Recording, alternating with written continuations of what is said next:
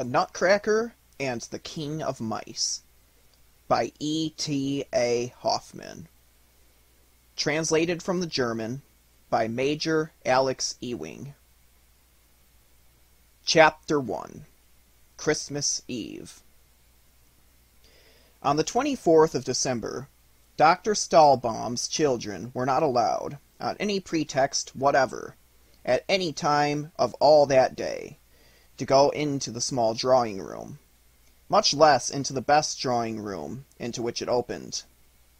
Fritz and Marie were sitting cowered together in a corner of the back parlor when the evening twilight fell, and they began to feel terribly eerie.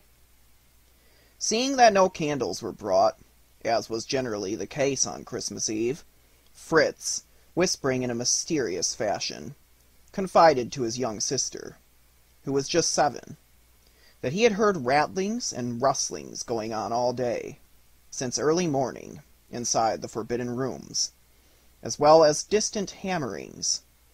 Further, that a short time ago a little dark-looking man had gone slipping and creeping across the floor with a big box under his arm, though he was well aware that this little man was no other than Godpapa Drosselmeyer. At this news, Marie clapped her little hands for gladness and cried, "Oh, I do wonder what pretty things Godpapa Drosselmeyer has been making for us this time." Godpapa Drosselmeyer was anything but a nice-looking man. He was little and lean, with a great many wrinkles on his face, a big patch of black plaster where his right eye ought to have been, and not a hair on his head, which is why he wore a fine white wig, made of glass, and a very beautiful work of art. But he was a very, very clever man, who even knew and understood all about clocks and watches, and could make them himself. So that when one of the beautiful clocks that were in Dr. Stahlbaum's house was out of sorts and couldn't sing, Godpapa Drosselmeyer would come, take off his glass periwig and his little yellow coat, gird himself with a blue apron, and proceed to stick sharp-pointed instruments into the inside of the clock, in a way that made little Marie quite miserable to witness. However, this didn't really hurt the poor clock, which, on the contrary, would come to life again, and begin to whir and sing and strike as merrily as ever, which caused everybody the greatest satisfaction. Of course, whenever he came, he always brought something delightful in his pockets for the children, perhaps a little man who would roll his eyes and make bows and scrapes most comic to behold, or a box out of which a little bird would jump, or something else of the kind. But for Christmas he always had some specially charming piece of ingenuity provided, something which had cost him infinite pains and labor, for which reason it was always taken away and put by with the greatest care by the children's parents. "Oh, what can Godpapa Drosselmeyer have been making for us this time?" Marie cried, as we have said. Fritz was of the opinion that, this time, it could hardly be anything but a great castle, a fortress, where all sorts of pretty soldiers would be drilling and marching about, and then that other soldiers would come and try to get into the fortress, upon which the soldiers inside would fire away at them, as pluckily as you please, with cannon, till everything banged and thundered like anything.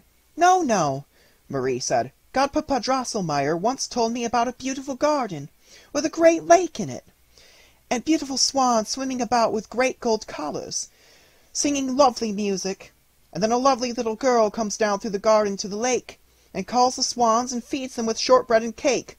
Swans don't eat cake and shortbread," Fritz cried, rather rudely, with masculine superiority. "And Godpapa Drosselmeyer couldn't make a whole garden. After all, we have got very few of his playthings. Whatever he brings is always taken away from us. So I like the things Papa and Mamma give us much better. We keep them all right, ourselves, and can do what we like with them." The children went on discussing as to what he might have in store for them this time. Marie called Fritz's attention to the fact that Miss Gertrude, her biggest doll, appeared to be failing a good deal as time went on, inasmuch as she was more clumsy and awkward than ever, tumbling onto the floor every 2 or 3 minutes, a thing which did not occur without leaving very ugly marks on her face. and of course a proper condition of her clothes became out of the question altogether. Scolding was of no use. Mamma, too, had laughed at her for being so delighted with Miss Gertrude's new little parasol. Fritz again remarked that a good fox was lacking in his small zoological collection, and that his army was quite without cavalry, for his papa was well aware. But the children knew that their elders had got all sorts of charming things ready for them, as also that Jesus, at Christmas time, took special care of their wants.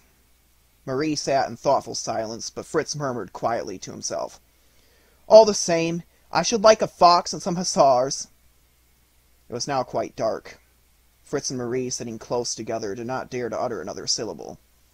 They felt as if there were a fluttering of gentle invisible wings around them, whilst a very far away, but unutterably beautiful strain of music could be dimly heard. Then a bright gleam of light passed quickly athwart the wall, and the children knew that Jesus had sped away, on shining wings, to other happy children.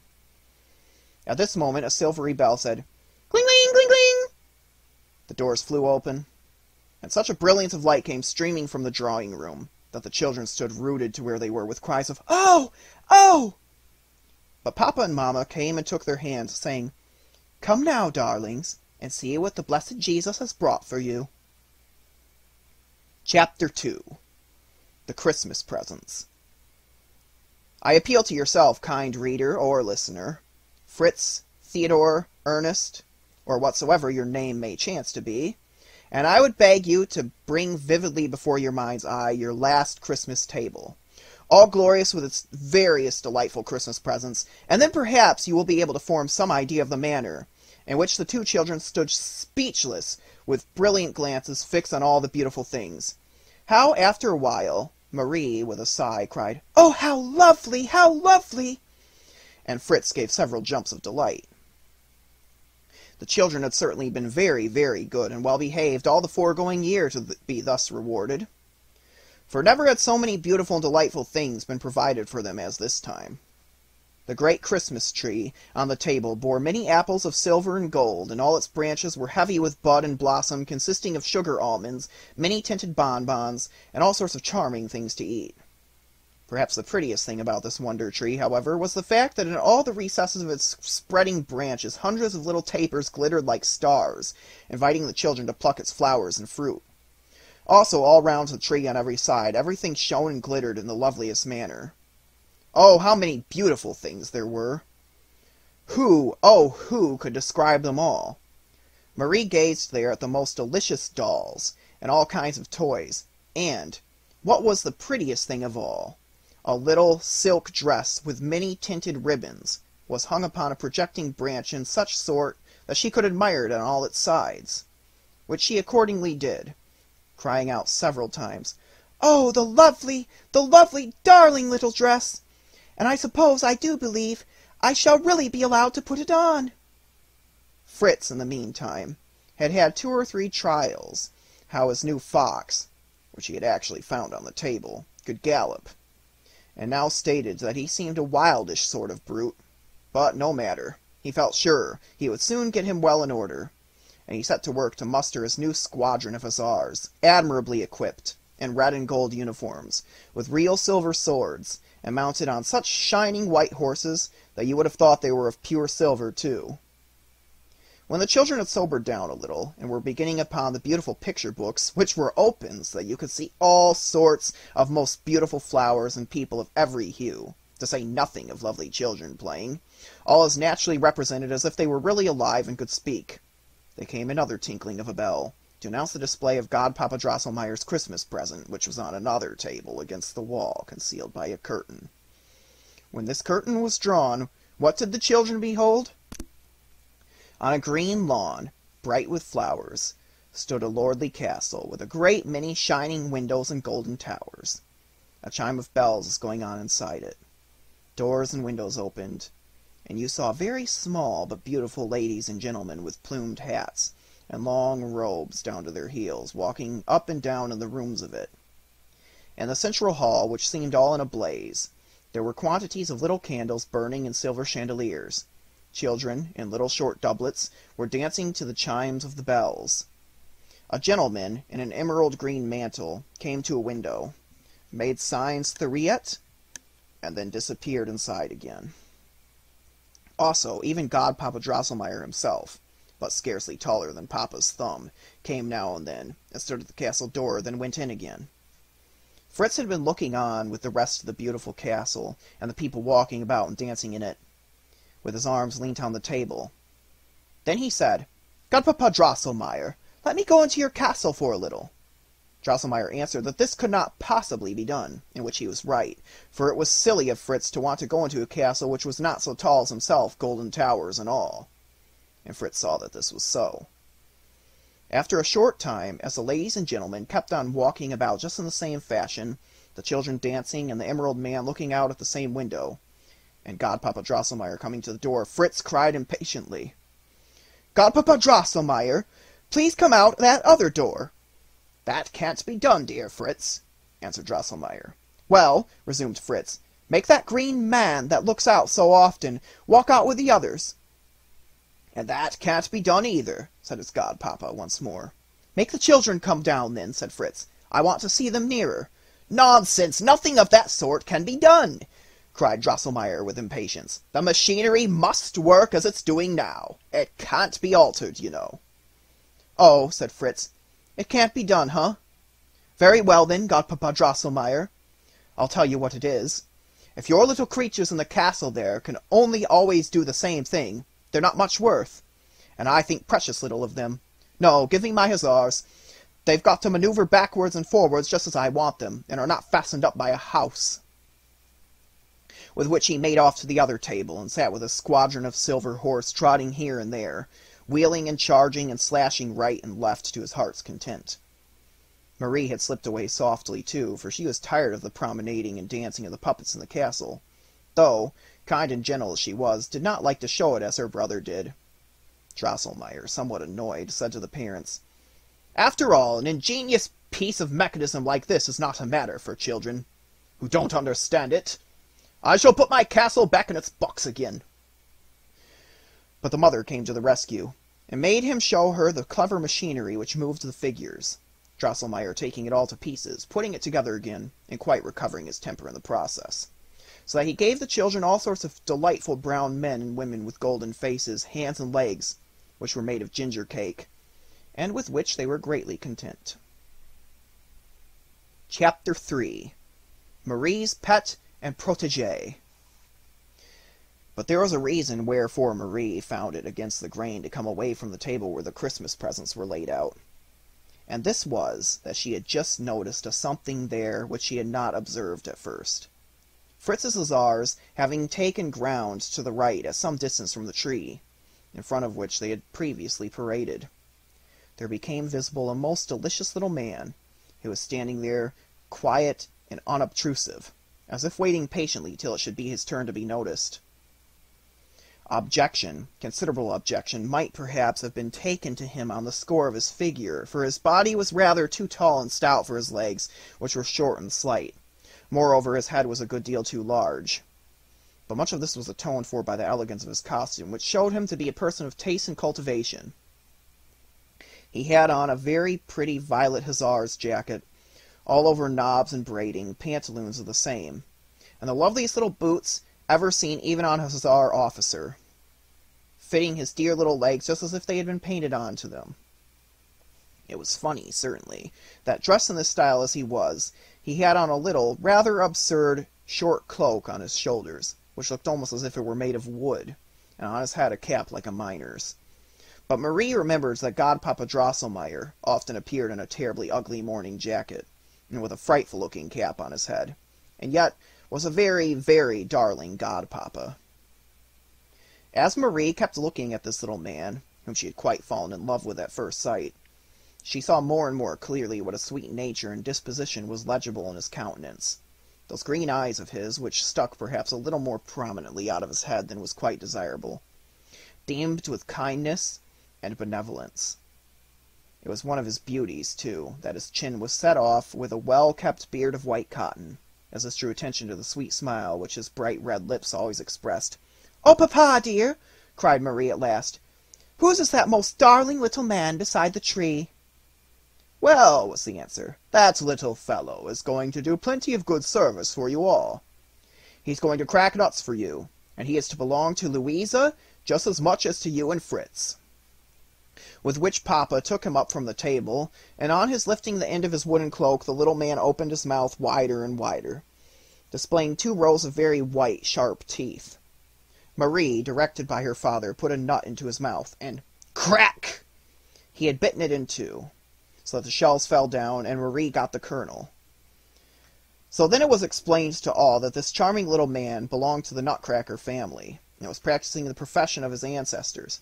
"And," said Papa, "as friend Nutcracker seems to have made such an impression on you, Marie, he shall be given over to your special care and charge, though, as I have said, Louisa and Fritz are to have the same right to his services as you." Marie took him into her arms at once, and made him crack some more nuts. But she picked out all the smallest, so that he might not have to open his mouth so terribly wide, because that was not nice for him. Then Sister Louisa came, and he had to crack some nuts for her, too, which duty he seemed glad to perform, as he kept on smiling most courteously. Meanwhile, Fritz was a little tired, after so much drill and maneuvering, so he joined his sisters, and laughed beyond measure at the funny little fellow, who, as Fritz wanted his share of the nuts, was passed from hand to hand, and was continually snapping his mouth open and shut. Fritz gave him all the biggest and hardest nuts he could find, but all at once there was a crack, and 3 teeth fell out of the Nutcracker's mouth, and all his lower jaw was loose and wobbly. "Oh, my poor darling Nutcracker!" Marie cried, and took him away from Fritz. "A nice sort of chap he is," said Fritz. "Calls himself a Nutcracker, and can't even give a decent bite. Doesn't seem to know much about his business. Hand him over here, Marie. I'll keep him biting nuts if he drops all the rest of his teeth, and his jaw into the bargain. What's the good of a chap like him?" "No, no!" cried Marie in tears. "You shan't have him, my darling Nutcracker. See how he's looking at me so mournfully and showing me his poor sore mouth. But you're a hard-hearted creature. You beat your horses, and you've had one of your soldiers shot. Those things must be done," said Fritz, "and you don't understand anything about such matters. But Nutcracker's as much mine as yours, so hand him over." Marie began to cry bitterly, and wrapped the wounded Nutcracker quickly up in her little pocket handkerchief. Papa and Mamma came to Drosselmeyer, who took Fritz's part, to Marie's regret. But Papa said, "I have put this Nutcracker in Marie's special charge, and as he seems to have need just now of her care, she has full power over him, and nobody else has anything to say in the matter. And I'm surprised that Fritz should expect further service from a man wounded in the execution of his duty. As a good soldier, he ought to know better than that." Fritz was much ashamed, and troubling himself no further as to nuts or Nutcrackers, crept off to the other side of the table, where his hussars, having established the necessary outposts and vedettes, were bivouacking for the night. Marie got Nutcracker's lost teeth together, bound a pretty white ribbon, taken from her dress, about his poor chin, and then wrapped the poor little fellow, who was looking very pale and frightened, more tenderly and carefully than before, in her handkerchief. Thus she held him, rocking him like a child in her arms, as she looked at the picture books. She grew quite angry, which was not usual with her, with Godpapa Drosselmeyer, because he laughed so, and kept asking how she could make such a fuss about an ugly little fellow like that. That odd and peculiar likeness of Drosselmeyer, which had struck her when she saw Nutcracker at first, occurred to her mind again now, and she said with much earnestness, "Who knows, Godpapa, if you were to be dressed the same as my darling Nutcracker, and had on the same shining boots, who knows whether you mightn't look as handsome as he does?" Marie did not understand why Papa and Mamma laughed so heartily, nor why Godpapa Drosselmeyer's nose got so red, nor why he did not join so much in the laughter as before. Probably there was some special reason for these things. Chapter 4. Wonderful Events. We must now explain that in the sitting room, on the left hand as you go in, there stands against the wall a high, glass-fronted cupboard, where all the children's Christmas presents are yearly put away to be kept. Louisa, the elder sister, was still quite little when her father had this cupboard constructed by a very skilful workman, who had put in such transparent panes of glass, and altogether made the affair so splendid, that the things, when inside it, looked almost more shining and lovely than when one had them actually in one's hands. The upper shelves, which were beyond the reach of Fritz and Marie, were stowed Godpapa Drosselmeyer's works of art. Immediately under them was the shelf of the picture books. Fritz and Marie were allowed to do what they liked with the two lower shelves, but it always came about that the lower one of all was that in which Marie put away her dolls, as their place of residence, whilst Fritz utilized the shelf above this as cantonments for his troops of all arms. So that on the evening as which we are speaking, Fritz had quartered his hussars in the upper shelf of these two, whilst Marie had put Miss Gertrude rather in a corner, established her new doll in the well-appointed chamber there, with all its appropriate furniture, and invited herself to tea and cakes with her. This chamber was splendidly furnished, everything on a first-rate scale, and in good and admirable style, as I've already said. And I don't know if you, my observant reader, have the satisfaction of possessing an equally well-appointed room for your dolls. A little beautifully flowered sofa, a number of the most charming little chairs, a nice little tea table, and above all, a beautiful little white bed, where your pretty little darlings of dolls go to sleep. All this was in a corner of the shelf, the walls of which, in this part, had beautiful little pictures hanging on them. And you may well imagine that, in such a delightful chamber as this, the new doll, whose name, as Marie had discovered, was Miss Clara, thought herself extremely comfortably settled, and remarkably well off.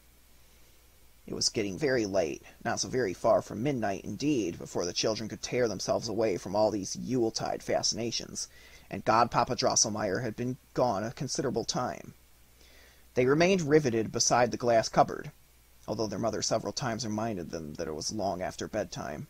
"Yes," said Fritz, "I know well enough that these poor fellows," meaning his hussars, "are tired enough, and awfully anxious to turn in for the night. Though as long as I'm here, not a man-jack of them dares to nod his head," with which he went off. But Marie earnestly begged for just a little while longer, saying that she had such a number of things to see to, and promising that as soon as ever she had got them all settled, she would go to bed at once. Marie was a very good and reasonable child, and therefore her mother allowed her to remain for a little longer with her toys.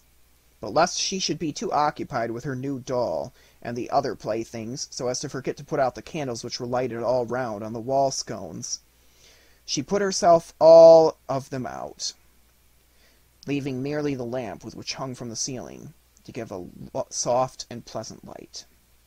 "Come soon to your bed, Marie, or you'll never be up in time for the morning," cried her mother as she went away into the bedroom. As soon as Marie was alone, she set rapidly to work to do the thing which was chiefly at her heart to accomplish, and which, though she scarcely knew why, she somehow did not like to set about in her mother's presence. She had been holding Nutcracker, wrapped in the handkerchief, carefully in her arms at all this time, and she now laid him softly down on the table, gently unrolled the handkerchief, and examined his wounds. Nutcracker was very pale, but at the same time he was smiling with a melancholy and pathetic kindliness, which went straight to Marie's heart. "Oh, my darling little Nutcracker," said she very softly, "don't you be vexed because Brother Fritz has hurt you. He didn't mean it, you know. He's only a little bit hardened with his soldiering and that, but he's a good nice boy, I can assure you, and I'll take the greatest care of you and nurse you till you're quite better and happy again, and your teeth shall be put in again for you, and your shoulder set right. Godpapa Drosselmeyer will see to that. He knows how to do things of the kind." Marie could not finish what she was going to say, because of the mention of Godpapa Drosselmeyer. Friend Nutcracker made a most horrible, ugly face. A sort of green sparkle of sharpness seemed to dart out of his eyes. This was only for an instant, however, and just as Marie was going to be terribly frightened, she found that she was looking at the same nice, kindly face, with the pathetic smile which she had seen before, and she saw plainly that it was nothing but some draught of air making the lamp flicker that had seemed to produce the change. "Well," she said, "I certainly am a silly girl to be so easily frightened, and I think that a wooden doll could make faces at me. But I'm too fond, really, of Nutcracker, because he's so funny, and so kind and nice, and so he must be taken the greatest care of, and properly nursed till he's quite well." With which she took him in her arms again, approached the cupboard, and kneeling down beside it, said to her new doll, "I'm going to ask a favor of you, Miss Clara. That you will give up your bed to this poor, sick, wounded Nutcracker, and make yourself as comfortable as you can on the sofa here. Remember that you're quite well and strong yourself, or you wouldn't have such fat red cheeks, and that there are very few dolls indeed who have as comfortable a sofa as this to lie upon." Miss Clara, in her Christmas dress, looked very grand and disdainful, and said not so much as "Muck!" "Very well," said Marie. "Why should I make such a fuss and stand on any ceremony?" She took the bed and moved it forward, and laid Nutcracker carefully and tenderly down on it, wrapped another pretty ribbon taken from her own dress about his hurt shoulder, and drew the bedclothes up to his nose. "But he shan't stay with that nasty Mistress Clara," she said, and moved the bed with Nutcracker in it, up to the upper shelf, so it was placed near the village in which Fritz Hussars had their cantonments. She closed the cupboard, and was moving away to go to bed, when, "Listen, children!" there began a low, soft rustling and rattling, and a sort of whispering noise, all round in all directions, from all quarters of the room, behind the stove, under the chairs, behind the cupboards.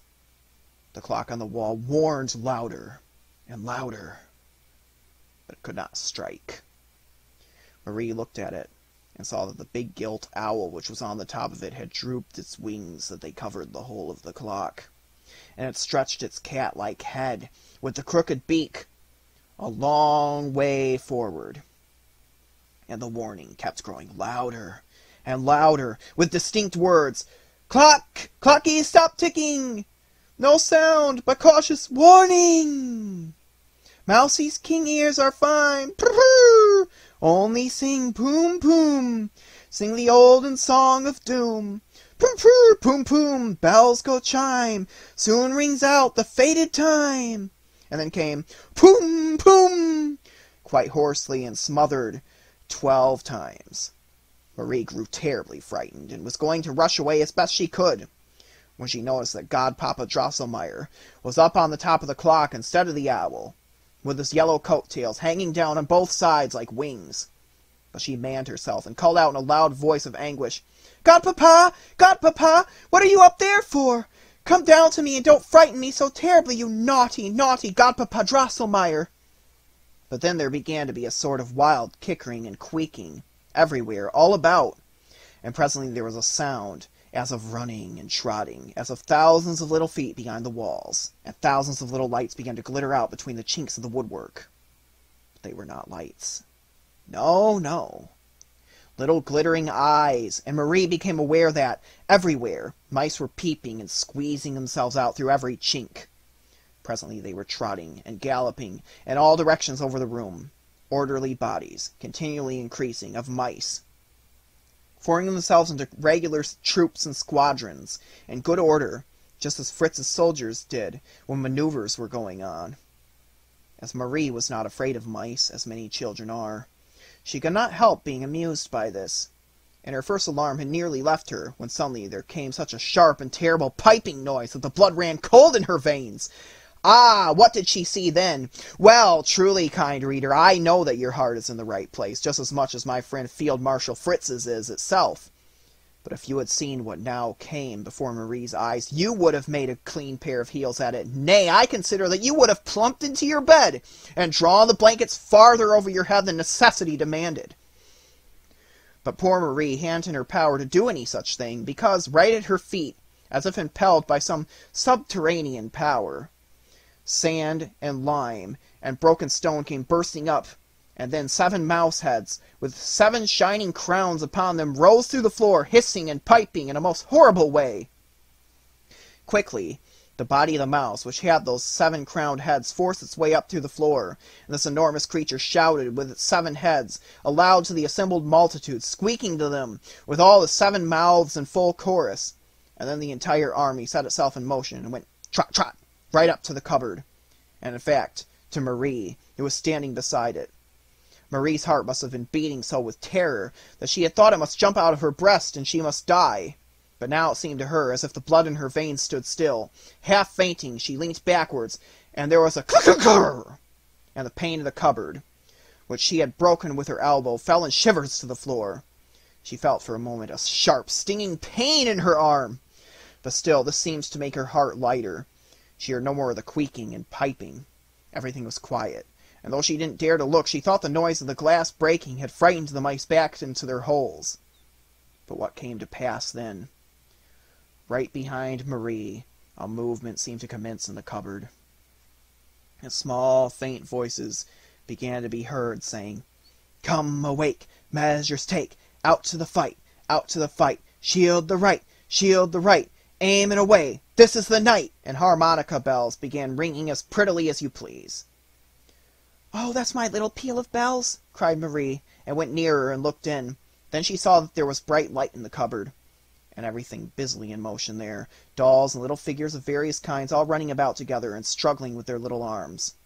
At this point, Nutcracker rose from his bed, cast off the bedclothes, and sprung with both feet onto the floor of the shelf, crying out at the top of his voice, "Knack, knack, knack! Stupid mousy pack! All their skulls will crack! Mousy pack, knack, knack! Mousy crack, crick, crack! Cowardly lot of schnack!" And with this he drew his little sword, waved it in the air, and cried, "Ye, my trusty vassals, brethren and friends!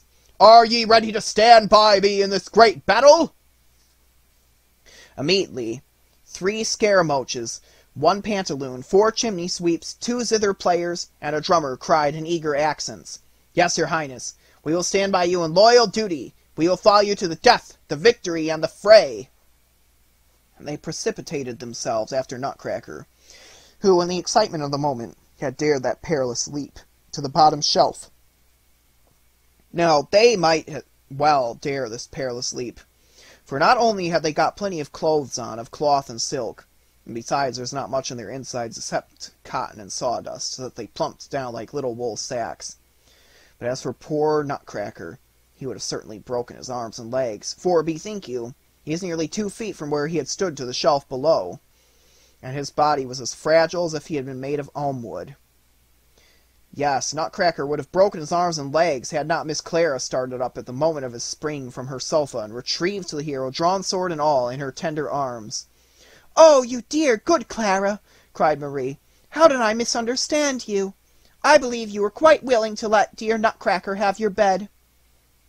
But Miss Clara now cried, as she pressed the young hero gently to her silken breast, "Oh, my lord, go not into this battle in danger, sick and wounded as you are.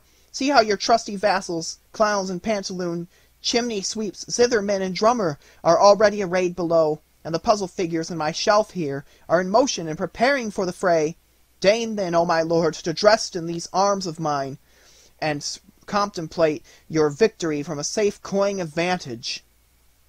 Thus spoke Miss Clara. But Nutcracker behaved so impatiently and kicked so with his legs that Miss Clara was obliged to put him down on the shelf in a hurry. However, he at once sank gracefully on one knee, and expressed himself as follows, "O lady, the kind protection and aid which you have afforded me will ever be present to my heart, in battle and victory." On this, Miss Clara bowed herself so as to be able to take hold of him by his arms, raised him gently up, quickly loosened her girdle, which was ornamented with many spangles, and would have placed it about his shoulders, but the little man drew himself swiftly 2 steps back, laid his hand upon his heart, and said with much solemnity, "O lady, do not bestow this mark of your favor upon me, for—" He hesitated, gave a deep sigh, took the ribbon with which Marie had bound him from his shoulders, pressed it to his lips, put it on as cognizance for the fight, and waving his glittering sword, sprang like a bird over the ledge of the cupboard down to the floor. You will observe, kind reader, that Nutcracker, even before he really came to life, had felt and understood all Marie's goodness and regard, and that it was because of his gratitude and devotion to her that he would not take, or wear even, a ribbon of Miss Clara's, though it was exceedingly pretty and charming. This good, true-hearted Nutcracker preferred Marie's much commoner and more unpretending token. But what is going to happen further now? At the moment when the Nutcracker sprang down, the squeaking and piping commenced again worse than ever. Alas, under the big table, the hordes of the mouse army had taken up a position, densely mist, under the command of the terrible mouse of the 7 heads. So what is to be the result? Chapter 5. The Battle. "Beat the general, trusty vassal drummer!" cried the Nutcracker very loud, and immediately the drummer began to roll his drum in the most splendid style, so that the windows of the glass cupboard rattled and resounded. Then there began a cracking and a clattering inside, and Marie saw all the lids of the boxes in which Fritz's army was quartered bursting open, and the soldiers all came out and jumped down to the bottom shelf, where they formed up in good order. Nutcracker hurried up and down the ranks, speaking words of encouragement. "There's not a dog of a trumpeter taking the trouble to sound a call," he cried in a fury. Then he turned to the pantaloon, who was looking decidedly pale, and, wobbling his long chin a good deal, said in a tone of solemnity, "I know how brave and experienced you are, General. What is essential here is a rapid comprehension of the situation, and immediate utilization of the passing moment. I entrust you the command of the cavalry and artillery. You can do without a horse. Your own legs are long, and you can gallop on them as fast as necessary. Do your duty." Immediately Pantaloon put his long, lean fingers to his mouth, and gave such a piercing crow that it rang as if 100 little trumpets had been sounding lustily. Then there began a tramping and neighing in the cupboard, and Fritz's dragoons and cuirassiers, but above all the new glittering hussars, marched out, and through came to a halt, drawn up on the floor. Then they marched past Nutcracker by regiments, with guidons flying and bands playing, after which they wheeled into line, and formed up at right angles to the line of march. Upon this, Fritz's artillery came rattling up, and formed action front and advance of the halted cavalry. Then it went boom, boom! And Marie saw the sugar plums doing terrible execution amongst the thickly massed mouse battalions, which were powdered quite white by them, and greatly put to shame. But a battery of heavy guns, which had taken up a strong position on Mamma's footstool, was what did the greatest execution. The boom, boom, boom kept a murderous fire of gingerbread nuts into the enemy's ranks with most destructive effect, mowing the mice down in great numbers. The enemy, however, was not materially checked in his advance, and had even possessed himself in one or two of the heavy guns, when there came prr, prr, prr, and Marie could scarcely see what was happening, for smoke and dust. But this much is certain, that every corps engaged fought with the utmost bravery and determination, and it was for a long time doubtful which side would gain the day. The mice kept on developing fresh bodies of their forces. As they were advanced to the scene of action, their little silver bells, like pills in size, which they delivered with great precision, their musketry practice being specially fine, took effect even inside the glass cupboard. Miss Clara and Miss Gertrude ran up and down in utter despair, wringing their hands and loudly lamenting. "Must I, the very loveliest doll in the world, perish miserably in the very flower of my youth?" cried Miss Clara. "Oh, was it for this," wept Miss Gertrude, "that I have taken such pains to conserve her myself all these years? Must I be shot here in my own drawing-room after all?" On this they fell into each other's arms, and howled so terribly that you could hear them above all the din of the battle. For you have no idea of the hurly-burly that went on now, dear auditor. It went poof, piff, schnitterstring, schnitterting, boom, vroom, boom, broom, boom, all confusedly and higgledy-piggledy, and the Mouse King and the mice squeaked and screamed. And then again Nutcracker's powerful voice was heard shouting words of command, and issuing important orders, and he was seen striding along amongst his battalions in the thick of the fire. Pantaloon had made several most brilliant cavalry charges, and covered himself with glory. But Fritz's hussars were subjected by the mice to a heavy fire of very evil-smelling shot, which made horrid spots on their red tunics. This caused them to hesitate, and hang rather back for a time. Pantaloon made them take ground to the left, in echelon, and, in the excitement of the moment, he, with his dragoons and cuirassiers, executed a somewhat analogous movement. That is to say, they brought up the right shoulder, wheeled to the left, and marched home to their quarters. This had the effect of bringing the battery of artillery on the footstool into imminent danger, and it was not long before a large body of exceedingly ugly mice delivered such a vigorous assault on this position that the whole of the footstool, with the guns and gunners, fell into the enemy's hands. Nutcracker seemed much disconcerted, and ordered his right wing to commence a retrograde movement. A soldier of your experience, my dear Fritz, knows well that such a movement is almost tantamount to a regular retreat, and you grieve with me in anticipation for the disaster which threatens the army of Marie's beloved little Nutcracker. But turn your glance in the other direction, and look at this left wing of Nutcrackers, where all is still going well. And you will see that there is yet much hope for the commander-in-chief and his cause. During the hottest part of the engagement, masses of mouse cavalry had been quietly debouching from under the chests of drawers, and had subsequently made a most determined advance upon the left wing of Nutcracker's force, uttering loud and horrible squeakings. But what a reception they met with! Very slowly, as the terrain necessitated, for the ledge at the bottom of the cupboard had to be passed, the regiment of model figures, commanded by 2 Chinese emperors, advanced and formed square. These fine, brilliantly uniformed troops, consisting of gardeners, Tyrolese, Tunguses, hairdressers, harlequins, cupids, lions, tigers, unicorns, and monkeys, fought with the utmost courage, coolness, and steady endurance. This battalion d'élite would have wrested the victory from the enemy, had not one of the cavalry captains, pushing forward in a rash and foolhardy manner, made a charge upon one of the Chinese emperors and bitten off his head. This Chinese emperor, in his fall, knocked over and smothered a couple of the Tunguses and a unicorn, and this created a gap, through which the enemy effected a rush, which resulted in the whole battalion being bitten to death. But the enemy gained little advantage by this, for as soon as one of the mouse cavalry soldiers bit one of these brave adversaries to death, he found that there was a small piece of painted paper sticking in his throat, of which he died in a moment. Still, this was of small advantage to Nutcracker's army, which, having once commenced a retrograde movement, went on retreating farther and farther, suffering greater and greater loss, so that the unfortunate Nutcracker found himself driven back close to the front of the cupboard, with a very small remnant of his army. "Bring up the reserves! Pantaloon! Scaramouche! Drummer! Where the devil have you got to?" cried Nutcracker, who was still reckoning on reinforcements from the cupboard. And there did, in fact, advance a small contingent of brown gingerbread men and women, with gilt faces, hats, and helmets. But they laid about him so clumsily that they never hit any of the enemy, and soon knocked off the cap of their commander-in-chief, Nutcracker himself, and the enemy's chasseurs soon bit their legs off, so that they tumbled topsy-turvy, and killed several of Nutcracker's companions-in-arms into the bargain. Nutcracker was now hard pressed, and closely hemmed in by the enemy, and in a position of extreme peril he tried to jump the bottom ledge of the cupboard, but his legs were not long enough.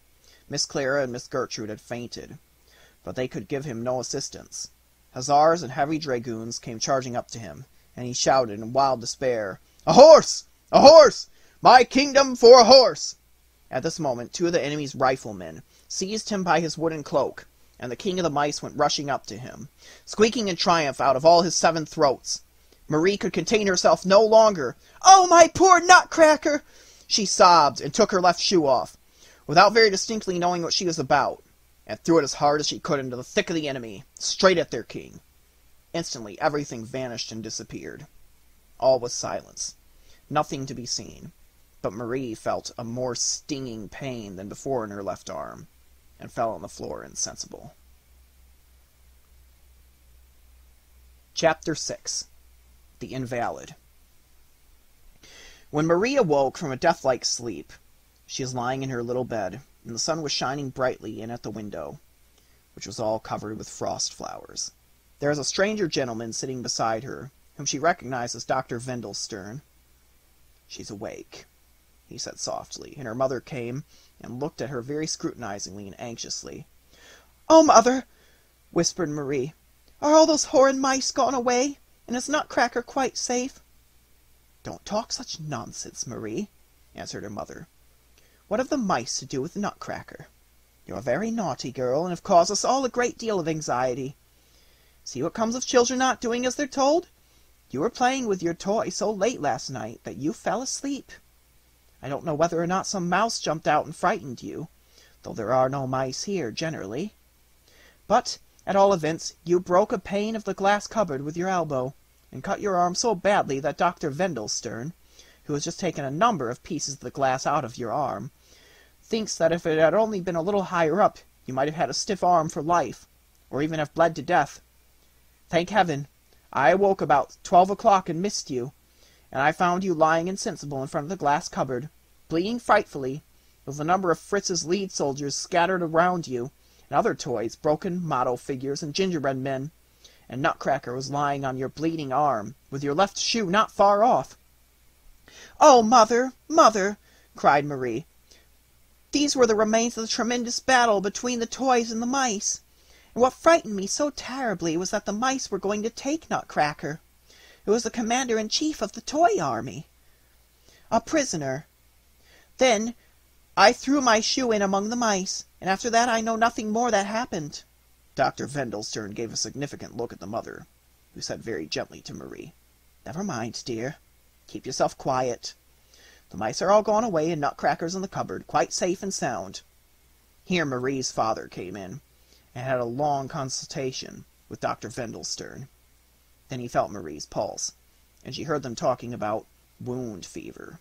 She had to stay in bed and take medicine for some days, although she didn't feel at all ill, except that her arm was rather stiff and painful. She knew Nutcracker got safe out of the battle, and she seemed to remember, as if in a dream, that he had said quite distinctly in a very melancholy tone, "Marie, dearest lady, I am very indebted to you, but it is in your power to do even more for me still." She thought and thought what this could possibly be, but in vain. She couldn't make it out.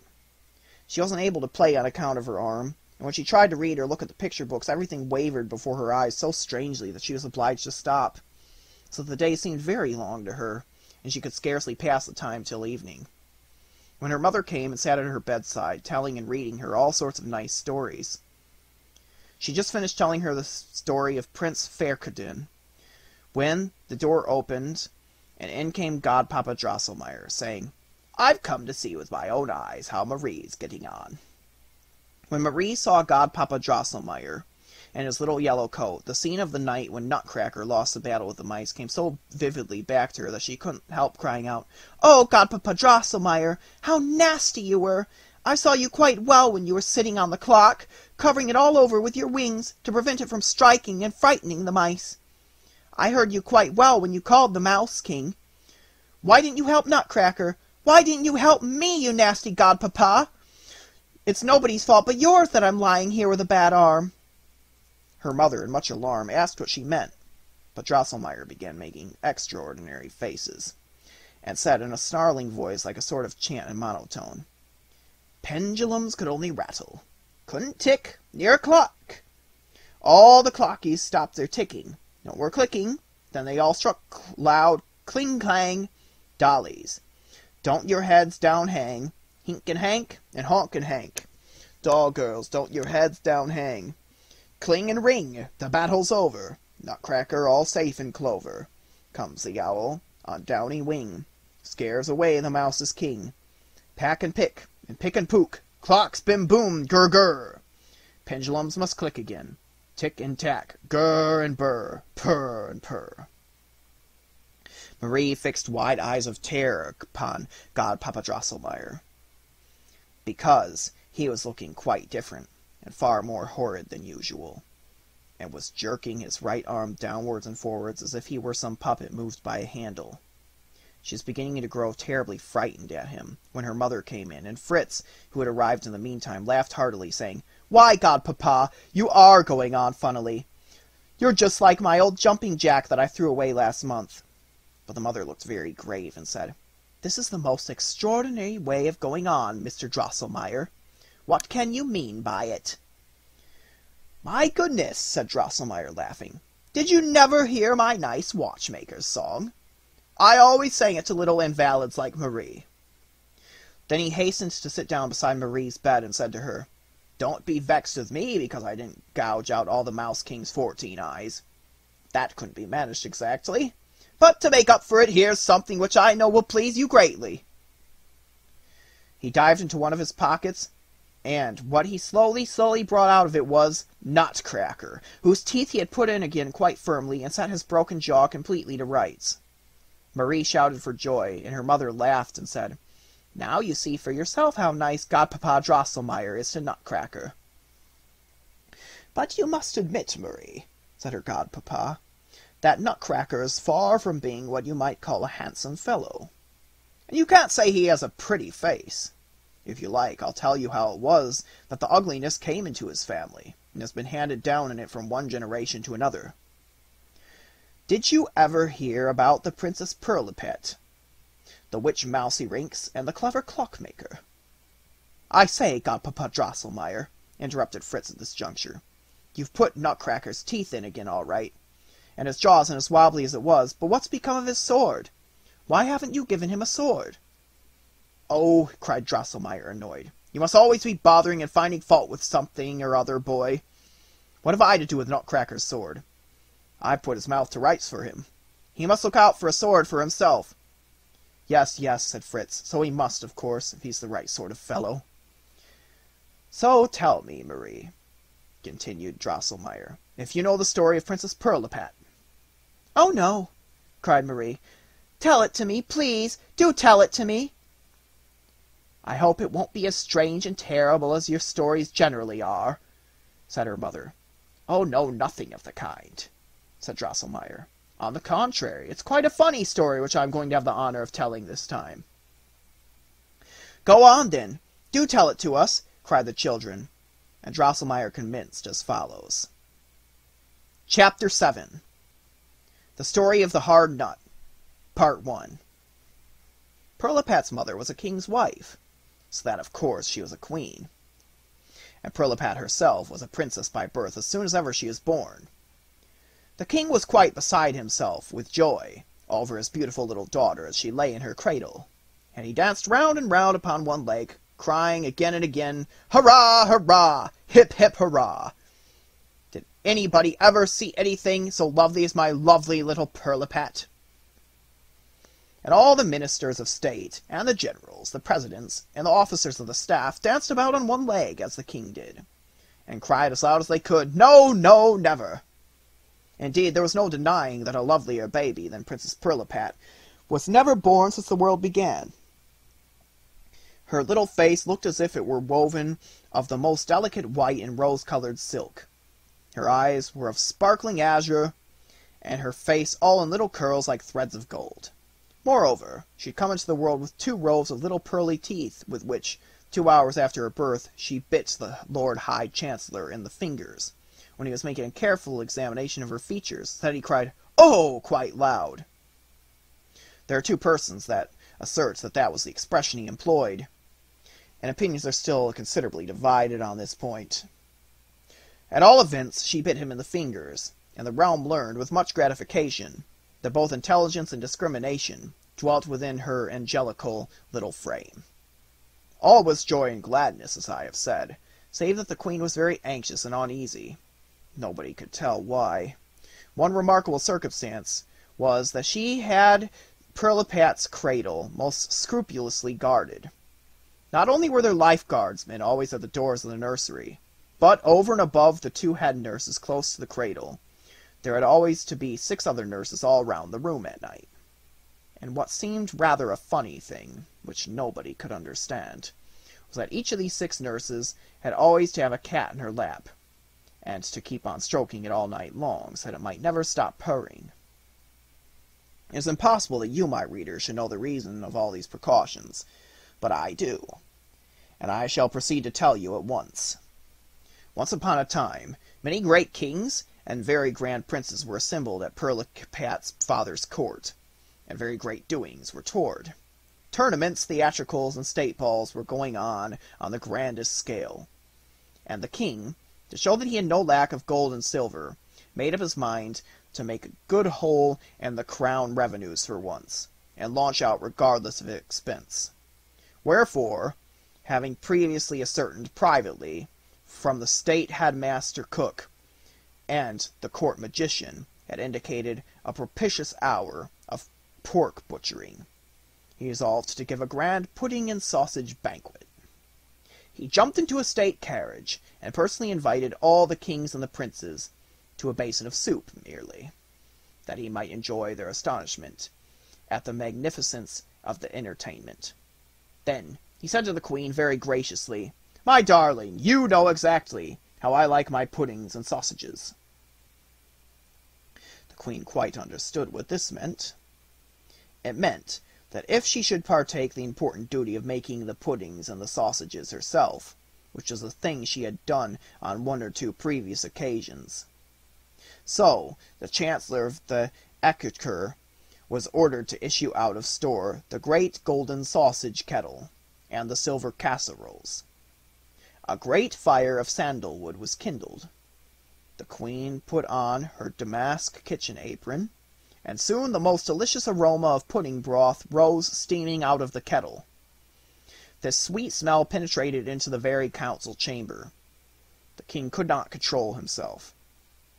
"Excuse me a few moments, my lords and gentlemen," he cried, rushed to the kitchen, embraced the queen, stirred in the kettle a little with his golden scepter, and then went back, easier in his mind, to the council chamber. The important juncture had now arrived when the fat had to be cut up into little square pieces, and browned on silver spits. The ladies-in-waiting retired, because the queen, from motives of love and duty to her royal consort, thought it proper to perform this important task in solitude. But when the fat began to brown, a delicate little whispering voice made itself audible, saying, "Give me some of that, sister. I want some of it too. I'm a queen as well as yourself. Give me some." The queen knew well who was speaking. It was Dame Mausekoenig, who had been established in the palace for many years. She claimed relationship to the royal family, and she was queen of the realm of Mausolia herself, and lived with a considerable retinue of her own under the kitchen hearth. The queen was a kind-hearted, benevolent woman, and although she didn't exactly care to recognize Dame Mausekoenig as a sister and queen, she was willing, at this festive season, to spare her the titbits she had mind to. So she said, "Come out then, Dame Mausekoenig, of course you shall taste my brown fat." So Dame Mausekoenig came running out as fast as she could, held up her pretty little paws, and took morsel after morsel of the brown fat as the queen held them out to her. But then all Dame Mausekoenig's uncles and her cousins and her aunts came jumping out too, and her 7 sons, who were terrible ne'er-do-wells, into the bargain, and they all sat at the brown fat, and the queen was too frightened to keep them at bay.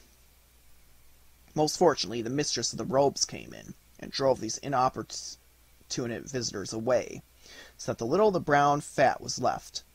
And this, when the court mathematician, an ex-senior wrangler of his university, was called in, which he had to be on purpose, it was found possible by means of skillfully devised apparatus provided with special micrometer screws and so forth, to apportion and distribute amongst the whole of the sausages under construction. The kettle drums and the trumpets summoned all the great princes and potentates to the feast.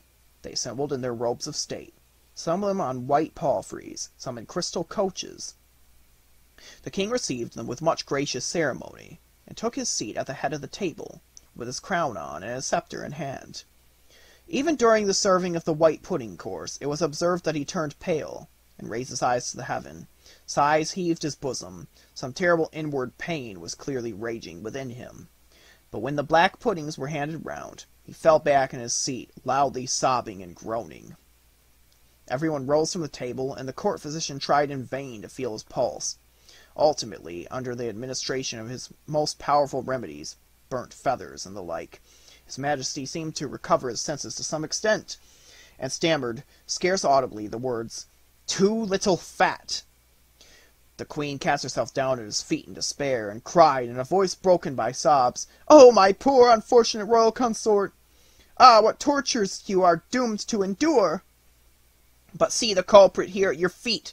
Punish her severely. Alas, Dame Mausekoenig, her uncles, her 7 sons, her cousins, and her aunts came and ate up nearly all the fat, and—" Here the queen fell back insensible.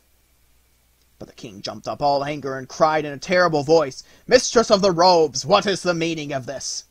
The mistress of the robes told all she knew, and the king resolved to take revenge on Dame Mausekoenig and her family for eating up the fat which ought to have been on the sausages. The privy council was summoned, and it was resolved that Dame Mausekoenig should be tried for her life, and all her property confiscated. But as his majesty was of opinion that she might go on consuming the fat, which was his appanage, the whole matter was referred to the court clockmaker and arcanist, whose name was the same as mine, Christian Elias Drosselmeyer. And he undertook to expel Dame Mousekoenig and all her relations from the palace precincts forever, by means of a certain political diplomatic procedure. He invented certain ingenious little machines into which pieces of brown fat were inserted, and he placed these machines down all about the dwelling of Dame Mousekoenig. Now she herself was much too knowing not to see through Drosselmeyer's artifice, but all her remonstrances and warnings to her relations were unavailing. Enticed by the fragrant odor of the brown fat, all her 7 sons and a great many of her uncles, her cousins and her aunts, walked into Drosselmeyer's little machines and were immediately taken prisoners by the fall of a small grating, after which they met with a shameful death in the kitchen. Dame Mousekoenig left this scene of horror with her small following. Rage and despair filled her breast. The court rejoiced greatly. The queen was very anxious, because she knew Dame Mousekoenig's character, and knew well that she would never allow the death of her sons and other relatives to go unavenged.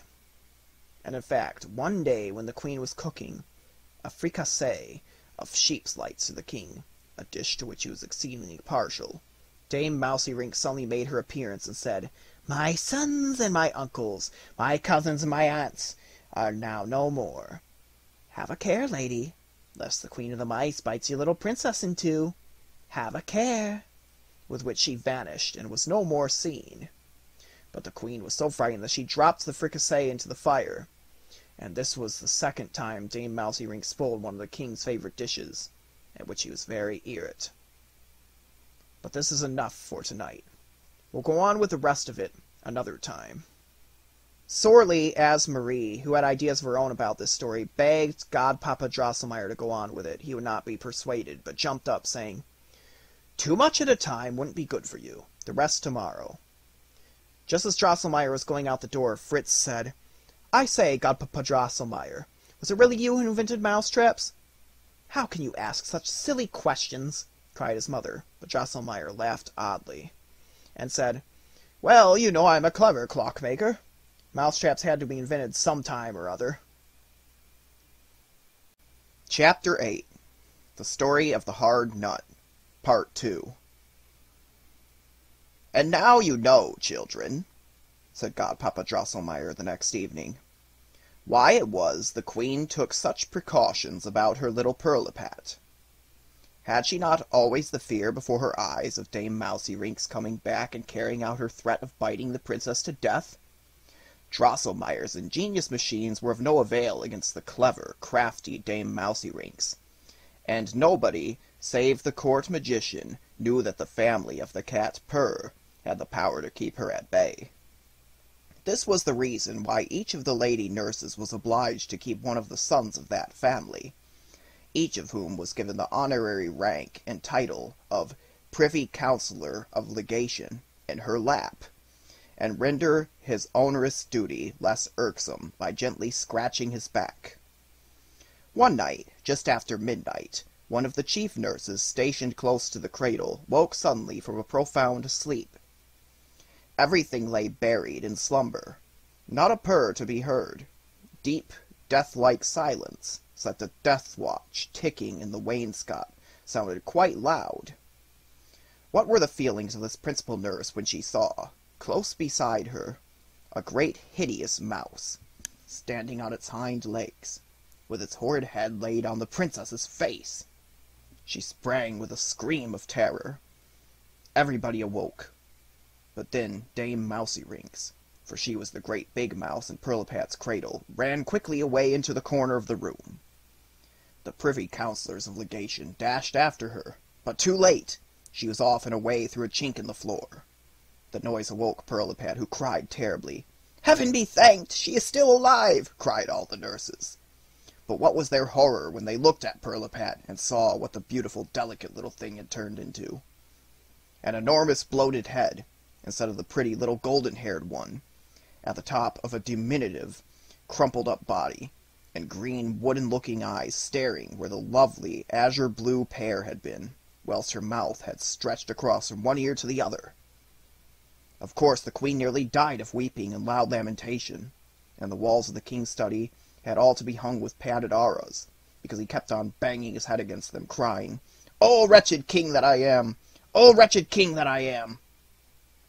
Of course he might have seen then that it would have been much better to eat his puddings with no fat in them at all, and let Dame Mouseyrings and her folks stay on under the hearthstone. But Prilipat's royal father thought not of that. What he did was to lay all the blame on the court clockmaker and arcanist Christian Elias Drosselmeyer of Nuremberg. Wherefore he promulgated a sapient edict, to the effect that said Drosselmeyer should, within the space of 4 weeks, restore Princess Pirlipat to her pristine condition, or at least indicate an unmistakable and reliable process whereby that might be accomplished, or else suffer a shameful death by the axe of the common headsman. Drosselmeyer was not a little alarmed, but he soon began to place confidence in his art, and in his luck, so he proceeded to execute the first operation which seemed to him to be expedient. He took Princess Pirlipat very carefully to pieces, screwed off her hands and feet, and examined her interior structure. Unfortunately, he found that the bigger she got, the more deformed she would be, so he didn't see what was to be done at all. He put her carefully together again, and sank down beside her cradle, which he wasn't allowed to go away from, in the deepest dejection. The 4th week had come, and Wednesday of the 4th week, when the king came in with eyes gleaming with anger, made threatening gestures with his scepter, and cried, "Christian Elias Drosselmeyer, restore the princess, or prepare for death!" Drosselmeyer began to weep bitterly. The little princess kept on cracking nuts, an occupation which seemed to afford her much quiet satisfaction. For the first time the arcanist was struck by Prilipat's remarkable appetite for nuts, and the circumstance that she had been born with teeth. And the fact had been that immediately after her transformation she had begun to cry, and she had gone on crying till by chance she got hold of a nut. She at once cracked it and ate the kernel, after which she was quite quiet. From that time her nurses found that nothing would do but to go on giving her nuts. "O holy nature of instinct, eternal, mysterious, inscrutable interdependence of things!" cried Drosselmeyer. "Thou pointest out to me the door of the secret. I will knock, and it shall be opened unto me." He at once begged for an interview with the court magician. It was conducted and closely guarded. They embraced with many tears, for they were great friends, and then retired into a private closet, where they referred to many books treating with sympathies, antipathies, and other mysterious subjects. Night came on. The court magician consulted some books, and, with the assistance of Drosselmeyer, figured out what the princess needed. This was an exceedingly difficult operation, for the lines kept getting more and more entangled and confused for ever so long. But at last, oh, what joy! It lay plain before them that all the princess had to do to be delivered from the enchantment which made her so hideous, and get back her former beauty, was to eat the sweet kernel of the nut Krakatuk. Now, this nut Krakatuk had a shell so hard that you might have fired a 48-pounder at it, without producing the slightest effect on it. Moreover, it was essential that this nut should be cracked, in the princess's presence, by the teeth of a man whose beard had never known a razor, and who had never had on boots.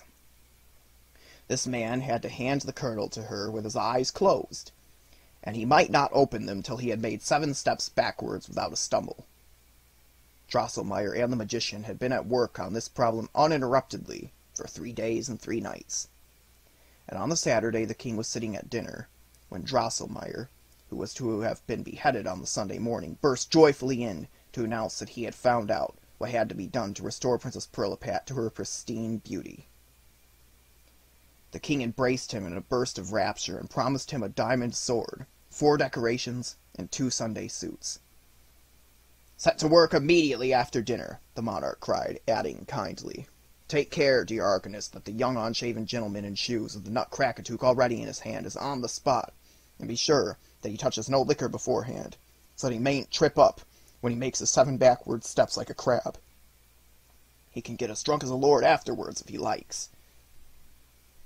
Drosselmeyer was dismayed at this utterance of the king's, and stammered out, not without trembling and hesitation, that, though the remedy was discovered, Both the Nutcracker and the young gentleman who was to crack it had still to be searched for, and that it was a matter of doubt whether they would ever be got hold of at all. The king, greatly incensed, whirled his scepter round his crowned head and shouted in the voice of a lion, "Very well, then you must be beheaded." It was exceedingly fortunate for the wretched Drosselmeyer that the king had thoroughly enjoyed his dinner that day, and was consequently in an admirable temper, and disposed to listen to the sensible advice which the queen, who was very sorry for Drosselmeyer, did not spare to give him. Drosselmeyer took heart, and represented that he had really fulfilled the conditions, and discovered the necessary measures, and had gained his life consequently. The king said this was all bosh and nonsense, but at length, after 2 or 3 glasses of liquors, decreed that Drosselmeyer and the magician should start off immediately, and not come back without the Nutcracker in their pockets. The man who was to crack it, by the queen's suggestion, might be heard of by means of advertisements in the local and foreign newspapers and gazettes. Godpapa Drosselmeyer interrupted his story at this point, and promised to finish it on the following evening. Chapter 9. The Story of the Hard Nut. Part 3. Next evening, as soon as the lights were brought, Godpapa Drosselmeyer duly arrived, and went on with his story as follows. Drosselmeyer and the court magician had been journeying for 15 long years without finding the slightest trace of the Nutcracker. I might go on for more than 4 weeks telling you where all they had been, and what extraordinary things they had seen. I shall not do so, however, but merely mention that Drosselmeyer, in his profound discouragement, at last began to feel a most powerful longing to see his dear native town of Nuremberg once again. And he was more powerfully moved by this longing than usual one day, when he happened to be smoking a pipe of canister with his friend in the middle of the forest of Asia, and he cried, "O Nuremberg, Nuremberg, dear native town, he who still knows not the place of renown, though far he has travelled, and great cities seen, as London and Paris and Petervardine, knoweth not what is happy to be. Still must his longing heart languish for thee, O Nuremberg, exquisite town, where the houses have windows both upstairs and down." As Drosselmeyer lamented thus dolefully, the magician, seized with compassionate sympathy, began to weep and howl so terribly that he was heard throughout the length and breadth of Asia. But he collected himself again, wiped the tears from his eyes, and said, "After all, dearest colleague, why should we sit and weep and howl here? Why not come to Nuremberg? Does it matter a brass farthing, after all, where and how we search for this horrible Nutcracker? "That's true, too," answered Drosselmeyer, consoled. They both got up, knocked the ashes out of their pipes, started off, and traveled straight on without stopping, from that forest right in the center of Asia, till they came to Nuremberg. As soon as they got there, Drosselmeyer went straight to his cousin, the toy-maker and doll-carver, and gilder and varnisher, whom he had not seen for a great many long years. To him he told all the tale of Princess Pirlipat, Dame Mouserinks, and the Nutcracker, so that he clapped his hands repeatedly, and cried in amazement, "Dear me, cousin, these things are really wonderful, very wonderful indeed." Drosselmeyer told him further some of the adventures he had met with on this long journey, how he had spent 2 years at the court of the King of Dates, how the Prince of Almonds had expelled him with ignominy from his territory, how he had applied in vain to the Natural History Society at Squirreltown.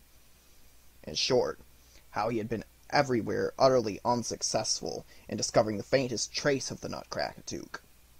During this narrative, Christoph Zacharias had kept frequently snapping his fingers, twisting himself round on one foot, smacking with his tongue, etc. Then he cried, "Hi-ho! That really would be the very deuce and all."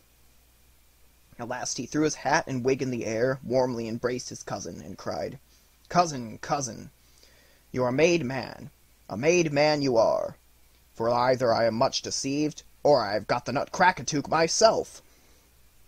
He immediately produced a little cardboard box, out of which he took a gilded nut of medium size, "Look there," he said, showing this nut to his cousin. "The state of matters as regards this nut is this. Several years ago at Christmas time, a stranger man came here with a sack of nuts, which he offered for sale. Just in front of my shop he got into a quarrel, and put the sack down the better to defend himself from the nut sellers of the place who attacked him. Just then, a heavily loaded wagon drove over the sack, and all the nuts were smashed but one. The stranger man, with an odd smile, offered to sell me this nut for a 20-cruiser piece of the year 1796. This struck me as strange. I found just such a coin in my pocket, so I bought the nut, and I gilt it over, though I didn't know why I took the trouble quite, or should have given so much for it. All question as to its really being the long-sought nut Krakatuk was dispelled when the court magician carefully scraped away the gilding, and found the word Krakatuk graven on the shell in Chinese characters. The joy of the exiles was great, as you may imagine, and the cousin was even happier, for Drosselmeyer assured him that he was a made man too, as he was sure of a good pension, and all the gold leaf he would want for the rest of his life for his gilding, free, gratis, for nothing. The arcanist and the magician had both got on their nightcaps, and were going to turn into bed, when the magician said, "I tell you what it is, dear colleague. One piece of good fortune never comes alone. I feel convinced that we've not only found the nut, but the young gentleman who is to crack it, and hand the beauty-restoring kernel to the princess into the bargain. I mean none other than your cousin's son here, and I don't intend to close your eye this night till I've figured out if that youngster is to be the one." With which he threw away his nightcap, and at once set to work to consult his books. The cousin's son was a nice-looking, well-grown young fellow. He had never been shaved, and had never worn boots. True, he had been a jumping-jack for a Christmas or two in his earlier days, but there was scarcely any trace of this discoverable about him. His appearance had been so altered by his father's care. He had appeared last Christmas in a beautiful red coat with gold trimmings, a sword by his side, his hat under his arm, and a fine wig with a pigtail. Thus apparelled, he stood in his father's shop, exceeding lovely to behold, and from his native galanterie he occupied himself in cracking nuts for the young ladies, who called him the handsome Nutcracker. Next morning the magician fell, with much emotion, into the arcanist's arms, crying, "This is the very man! We have got him! He is found! Only, dearest colleague, two things we must keep carefully in view. In the first place, we must construct a most substantial pigtail for this precious nephew of yours, which shall be connected with his lower jaw in such sort that shall be capable of communicating a very powerful pull to it. And next, when we get back to the residence, we must carefully conceal the fact that we have brought the young gentleman who is to shiver the nut back with us. He must not make his appearance for a considerable time after us, because I figured out that if 2 or 3 others bite the nut unsuccessfully to begin with, the king will promise the man who breaks it, and as a consequence restores the princess her good looks, the princess's hand, and her succession to the crown." The doll-maker cousin was immensely delighted with the idea of her son's marrying Princess Pirlipat, and being a prince and king, so he gave him wholly over to the envoys to do what they liked with him. The pigtail which Drosselmeyer attached to him proved to be a very powerful and efficient instrument, as he exemplified by cracking the hardest of peach stones with the utmost ease. Drosselmeyer and the magician, having at once sent the news to the residents of the discovery of the nut Krakatuk, the necessary advertisements were at once put in the newspapers, and by the time that our travelers got there, several nice young gentlemen, among whom were the princes even, had arrived, having sufficient confidence in their teeth to try to disenchant the princess. The poor ambassadors were horrified when they saw poor Pirlipat again. The diminutive body, with tiny hands and feet, was not big enough to support the great shapeless head. The hideousness of the face was enhanced by a beard like white cotton, which had grown about the mouth and chin. Everything turned out as the court magician had said. One milksop and shoes after another bit his teeth and his jaws into agonies over the nut, without doing the princess the slightest good in the world. And then, when he was carried out on the verge of insensibility by the dentists who were in attendance on purpose, he would sigh, "Ah, dear, that was a hard nut."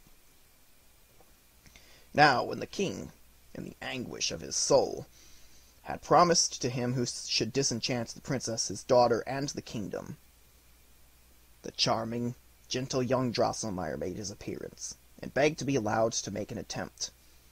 None of the previous ones had pleased the princess so much. She pressed her little hands to her heart and sighed, "I hope it will be he who will crack the nut, and be my husband." When he had politely saluted the king, the queen, and the Princess Pirlipat, he received the Nutcracker from the hands of the clerk of the closet, and put it between his teeth, made a strong effort with his head, and crack, crack! The shell was shattered into a number of pieces. He neatly cleared the kernel from the pieces of husk which were sticking to it, and, making a leg, presented it courteously to the princess, after which he closed his eyes and began his backward steps. The princess swallowed the kernel, and, oh marvel, the monstrosity vanished, and in its place there stood a wonderfully beautiful lady, with a face which seemed woven of delicate lily-white and rose-red silk, eyes of sparkling azure, and hair all in little curls like threads of gold. Trumpets and kettle-drums mingled in the loud rejoicings of the populace. The king and all his court danced about on one leg, as they had done at Pirlipat's birth, and the queen had to be treated with eau de cologne, having fallen into a fainting fit from joy and delight. All this tremendous tumult interfered not a little with young Drosselmeyer's self-possession, for he still had to make his 7 backward steps, but he collected himself as best he could, and was just stretching out his foot to make his 7th step, when up came Dame Mousekoenig through the floor, making a horrible weaking and squeaking, so that Drosselmeyer, as he was putting his foot down, trod upon her, and stumbled so that he almost fell. Oh, misery! All in an instant he was transmogrified, just as the princess had been before. His body all shriveled up, and he could scarcely support the great shapeless head, with enormous projecting eyes and the wide gaping mouth.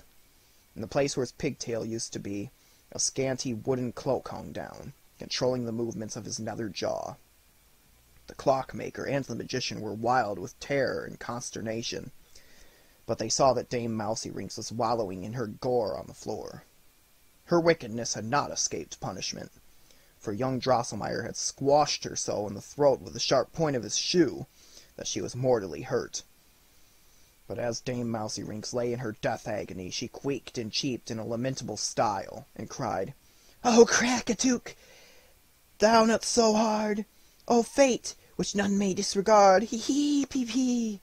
Woe's me, I cry, since I thought that hard nut must die. But brave young Nutcracker, I see, you soon must follow after me. Young sweet young son, with 7-fold crown, will soon bring Master Cracker down. His mother's death he will repay, so Nutcracker, beware that day.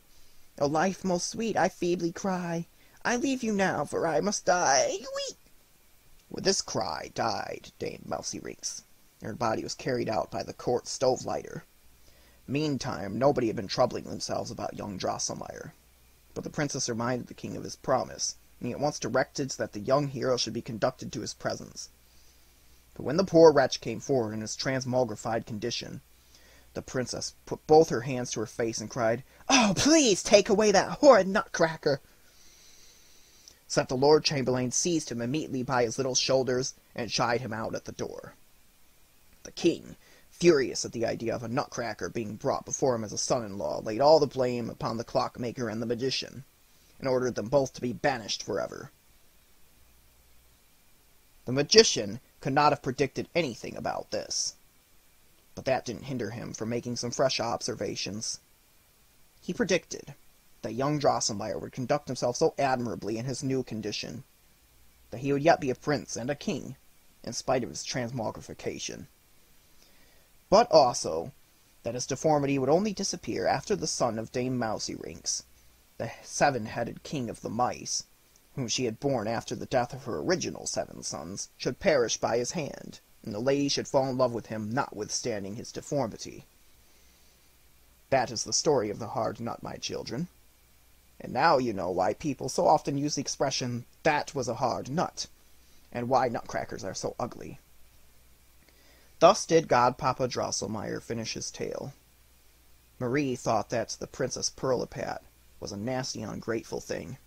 Fritz, on the other hand, was of the opinion that if Nutcracker had been a proper sort of fellow, he would soon have settled the Mouse King's hash and got his good looks back again.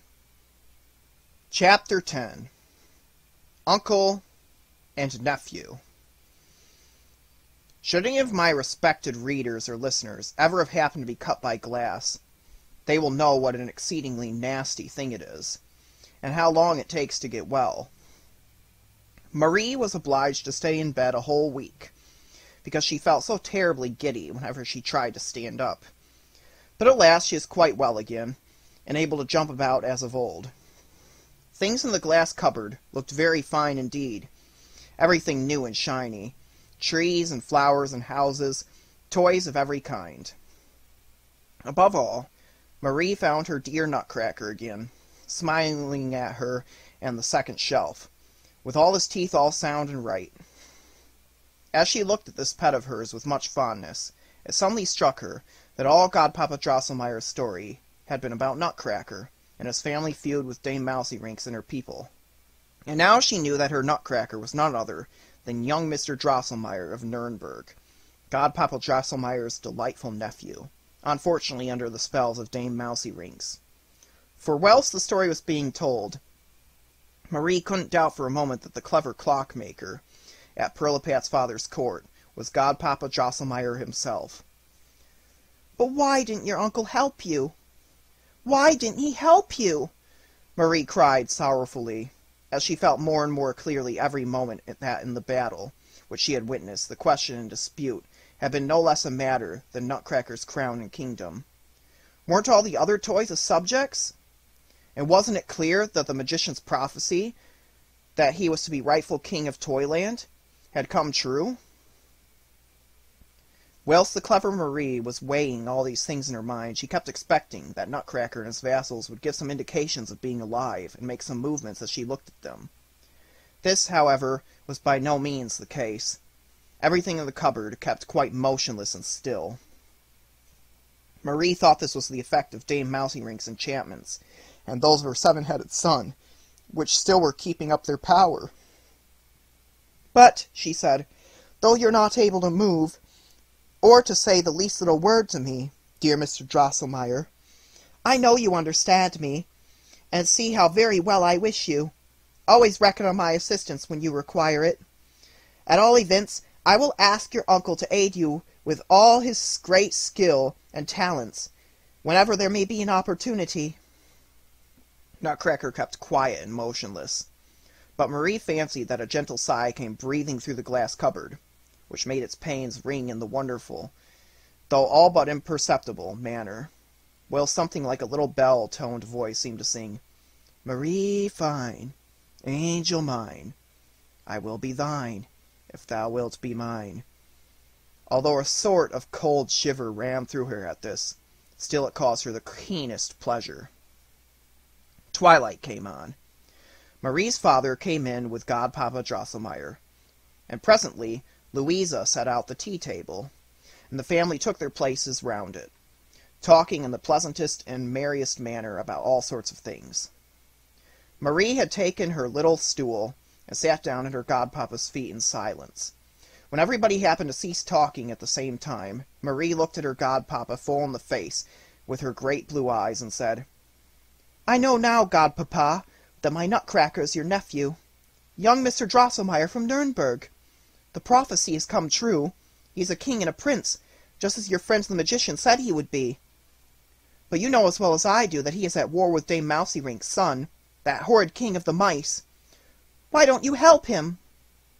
Marie told the whole story of the battle as she had witnessed it, and was frequently interrupted by the loud laughter of her mother and sister. But Fritz and Drosselmeyer listened quite gravely. "Where in the name of goodness has the child got her head filled with all that nonsense?" cried her father. "She has such a lively imagination, you see," said her mother.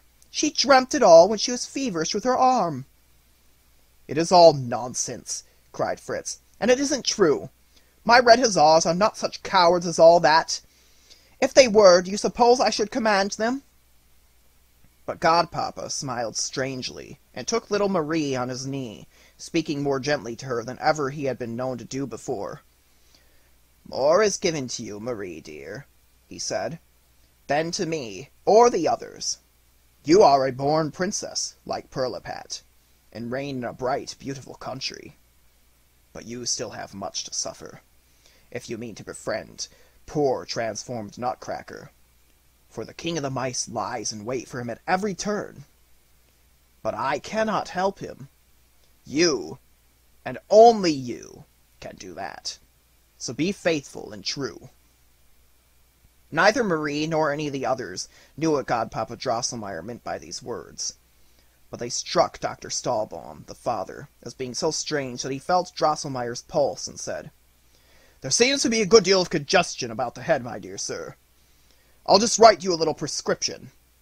But Marie's mother shook her head meditatively and said, "I have a strong idea what Mr. Drosselmeyer means, though I can't exactly put it in words."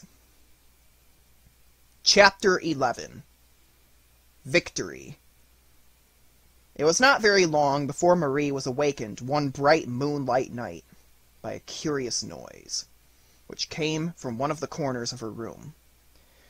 There was a sound as of small stones being thrown, and rolled here and there, and between whiles came a horrid cheeping and squeaking. "Oh, dear me! Here come those abominable mice again!"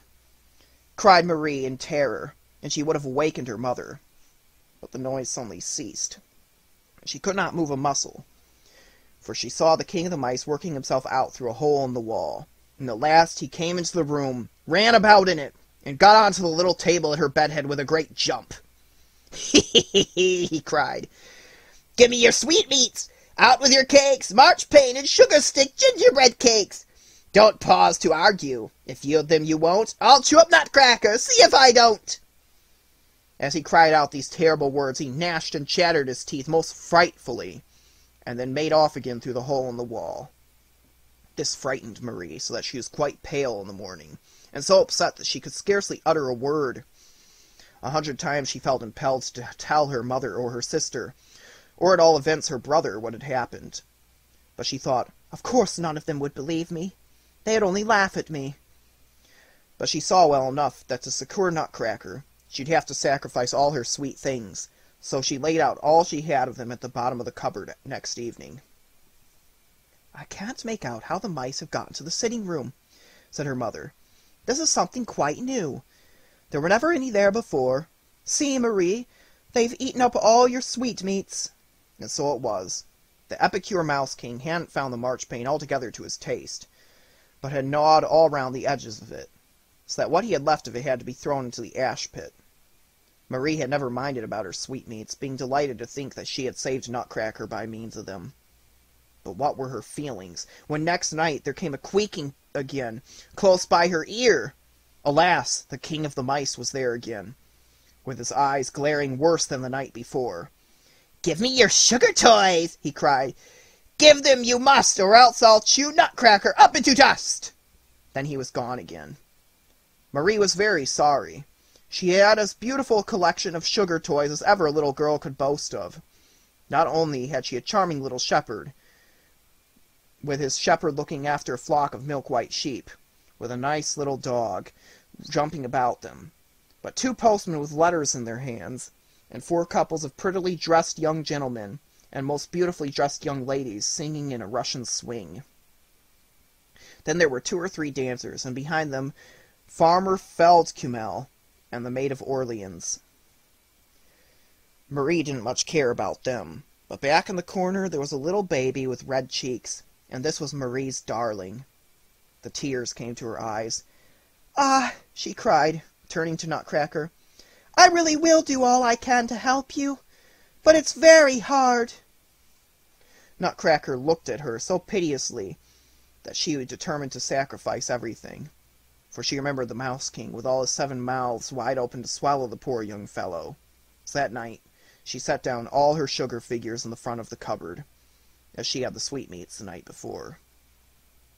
She kissed the shepherd, the shepherdess, and the lambs, and at last she brought her best beloved of all, the little red-cheeked baby from its corner, and did put it a little further back than the rest.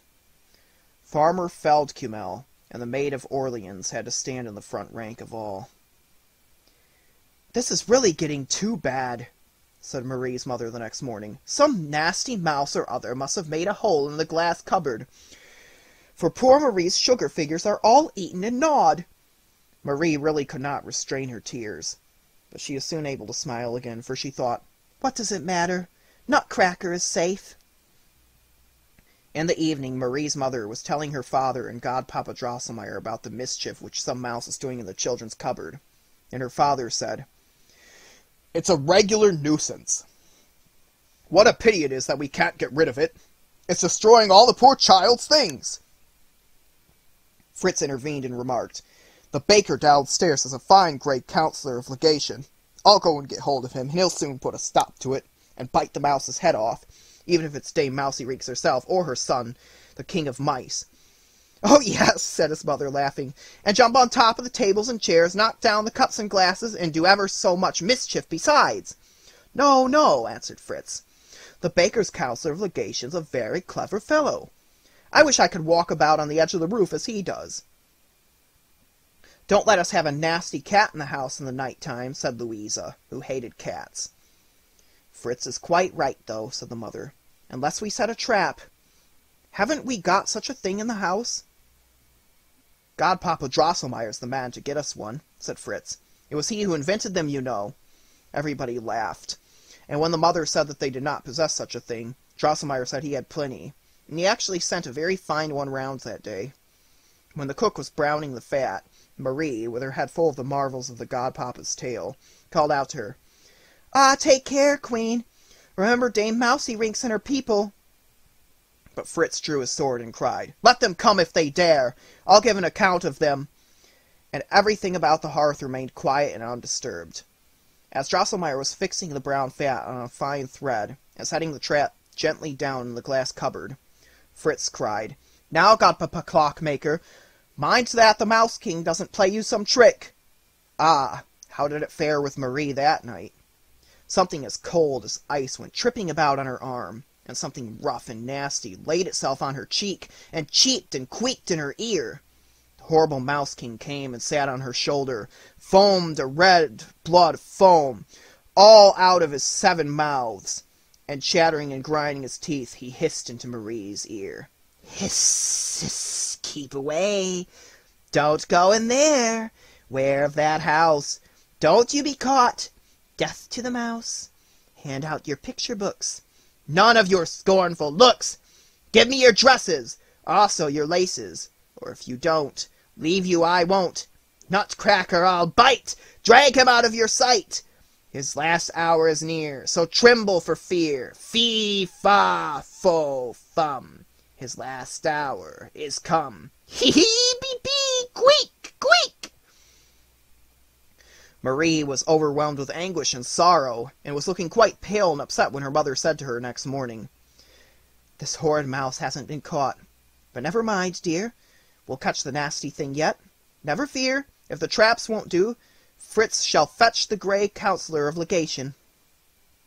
As soon as Marie was alone, she went up to the glass cupboard, and said to Nutcracker in a voice broken by sobs, "Ah, my dear, good Mr. Drosselmeyer, what can I do for you? Poor unfortunate girl that I am! Even if I gave that horrid Mouse King all my picture books, and my new dress, which Jesus gave me at Christmas as well, he's sure to go on asking for more, and I soon shan't have anything more left, and he'll want to eat me. Oh, poor thing that I am! What shall I do? What shall I do?" As she was thus crying and lamenting, she noticed that a great spot of blood had been left, since the eventful night of the battle, upon Nutcracker's neck. Since she had known that he was really young Mr. Drosselmeyer, her godpapa's nephew, she had given up carrying him in her arms, and petting and kissing him. Indeed, she felt a delicacy about touching him at all. But now she took him carefully out of his shelf, and began to wipe off this blood spot with her handkerchief. What were her feelings when she found that Nutcracker was growing warmer and warmer in her hand, and beginning to move? She put him back in the cupboard as fast as she could, His mouth began to wobble backwards and forwards, and he began to whisper with much difficulty, "Ah, dearest Miss Stahlbaum, most precious of friends, how deeply I am indebted to you for everything. For everything. But don't sacrifice any of your picture books or pretty dresses for me. Get me a sword. A sword is what I want.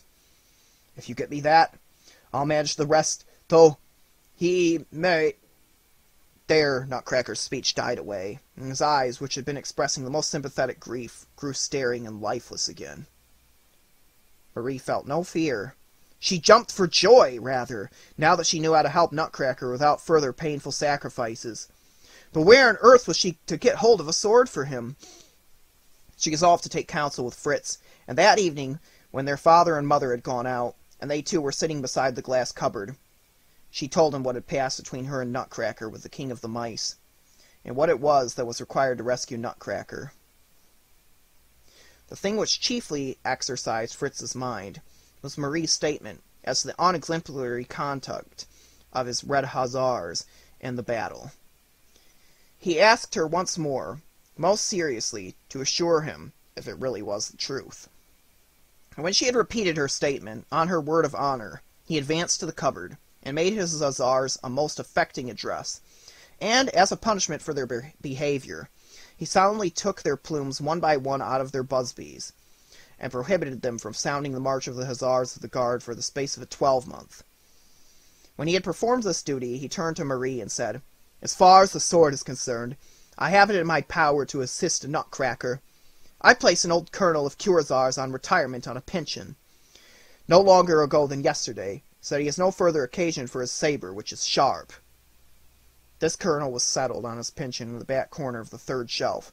He is fetched out from thence, and his saber, still a bright and handsome silver weapon, taken off and girt about Nutcracker. Next night, Marie could not close her eye for anxiety. At about midnight, she fancied she heard a strange stirring and noise in the sitting room, a rustling and a clanging, and all at once came a shrill "Creak!" "The King of the Mice! The King of the Mice!" she cried, and jumped out of bed, all terror. Everything was silent, but soon there came a gentle tapping at the door of her room, and a soft voice made itself heard, saying, "Please open your door, Miss Stahlbaum. Don't be in the least degree alarmed. Good happy news." It was Drosselmeyer's voice. Young Drosselmeyer's, I mean. She threw on her dressing gown, and opened the door as quickly as possible. There stood Nutcracker with his sword all covered in blood in his right hand, and a little wax taper in his left. When he saw Marie, he knelt down on one knee and said, "It was you, and only you, dearest lady, who inspired me with knightly valor, and steeled me with strength to do battle with the insolent caitiff who dared to insult you.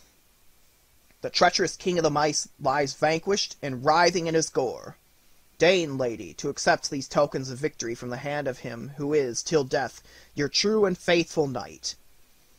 With this, Nutcracker took from his left arm the 7 crowns of the Mouse King, which he had ranged upon it, and handed them to Marie, who received them with the keenest pleasure. Nutcracker rose and continued as follows.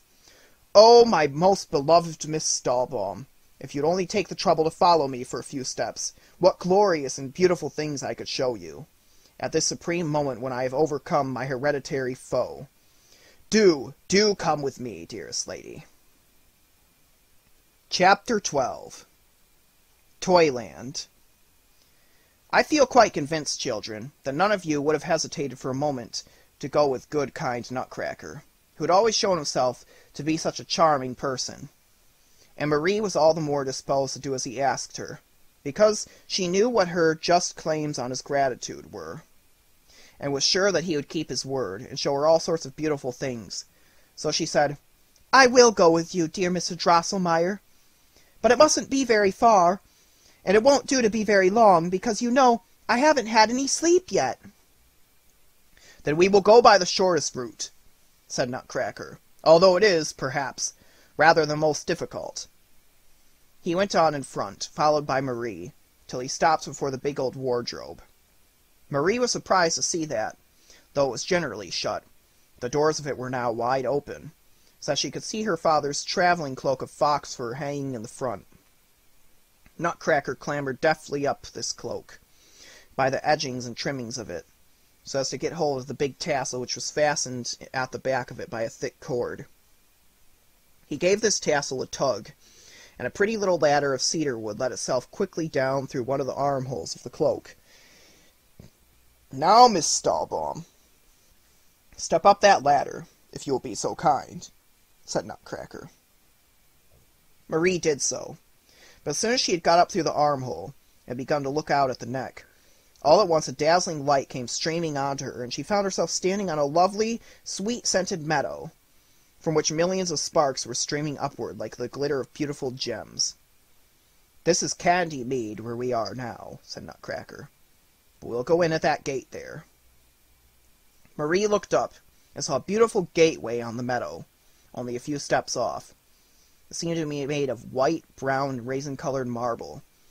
But when she came closer, she saw that it was all baked sugar almonds and raisins, which, as Nutcracker said when they were going through it, was the reason it was called Almond and Raisin Gate. There was a gallery running round the upper part of it, apparently made of barley sugar. And in this gallery 6 monkeys, dressed in red doublets, were playing on brass instruments in the most delightful manner ever heard.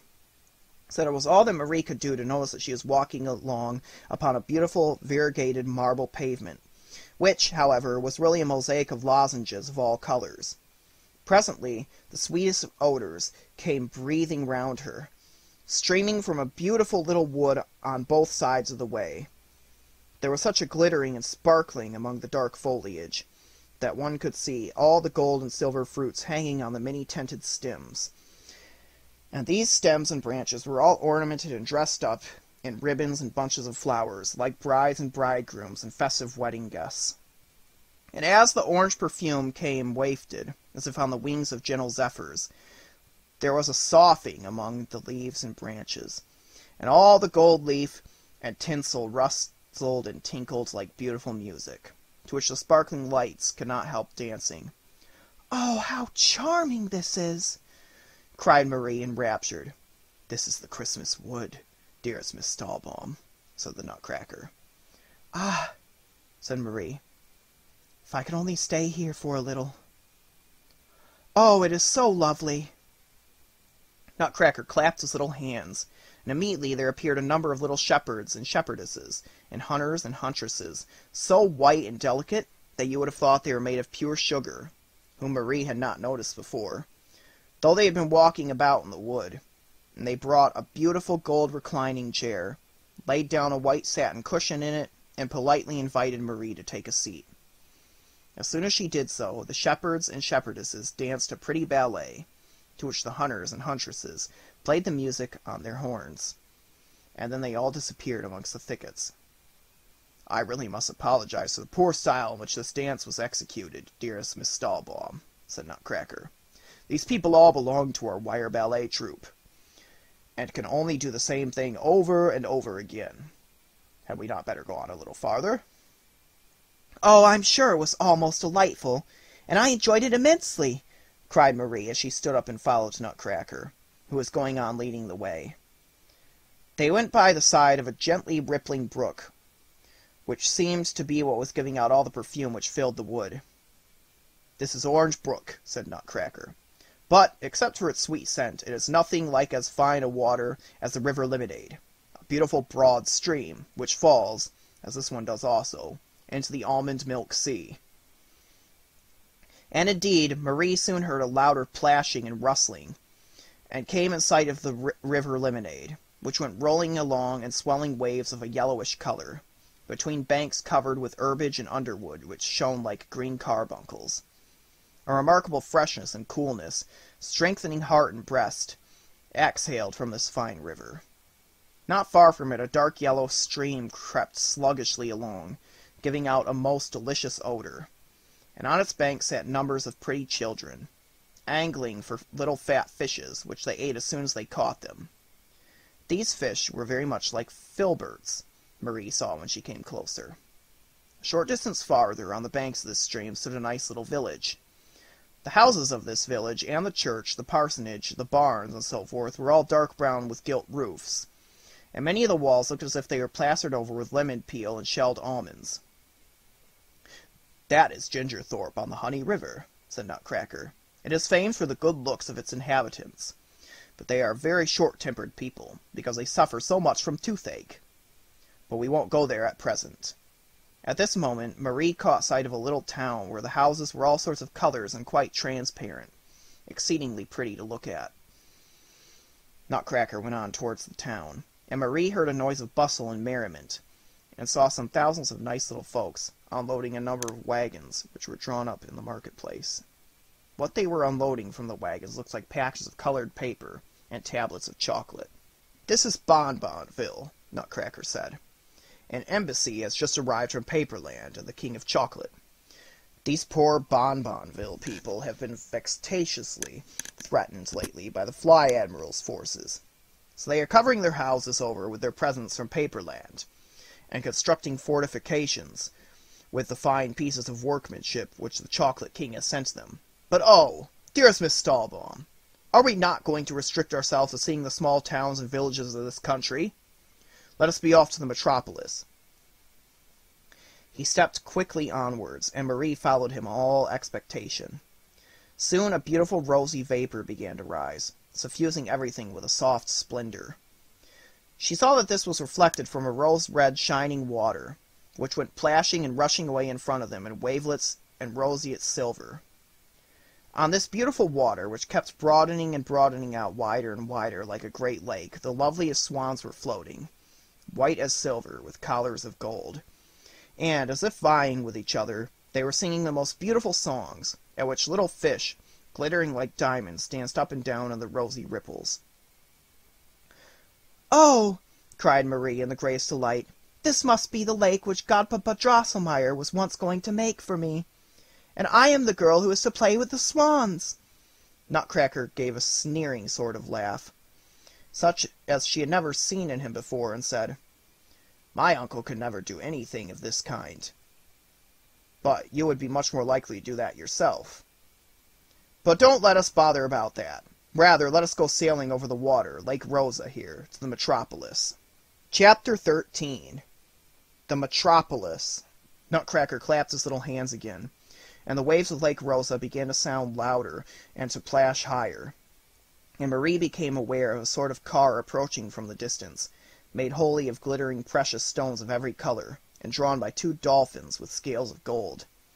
12 of the dearest little boys, with headdresses and doublets made of hummingbirds' feathers woven together, jumped to land, and carried first Marie and then Nutcracker, gently gliding above the water into the car, which immediately began to move along over the lake of its own accord. Ah, how beautiful it was when Marie went onward thus over the waters in the shell-shaped car, with the rose perfume breathing around her and the rosy waves plashing. The 2 golden-scaled dolphins lifted their nostrils and sent streams of crystal high in the air, and as these fell down in glittering, sparkling rainbows, there was a sound as of 2 delicate, silvery voices singing, "Who comes over the rosy sea? Fairy is she. Bim, bim, fishes, sim, sim, swans, sfa, sfa, golden birds, tra, tra, rosy waves, wake you and sing, sparkle and ring, sprinkle and cling. This is the fairy we languish to see, coming at last to us over the sea. Rosy waves dash, bright dolphins play, merrily, merrily on." But the 12 little boys at the back of the car seemed to take some umbrage at this song of the water jets, for they shook the sunshades they were holding so that the palm leaves they were made of clattered and rattled together. And as they shook them, they stamped an odd sort of rhythm with their feet and sang, "Clap and clip and clap, and up and down." "They are merry, amusing fellows," said the Nutcracker, a little put out.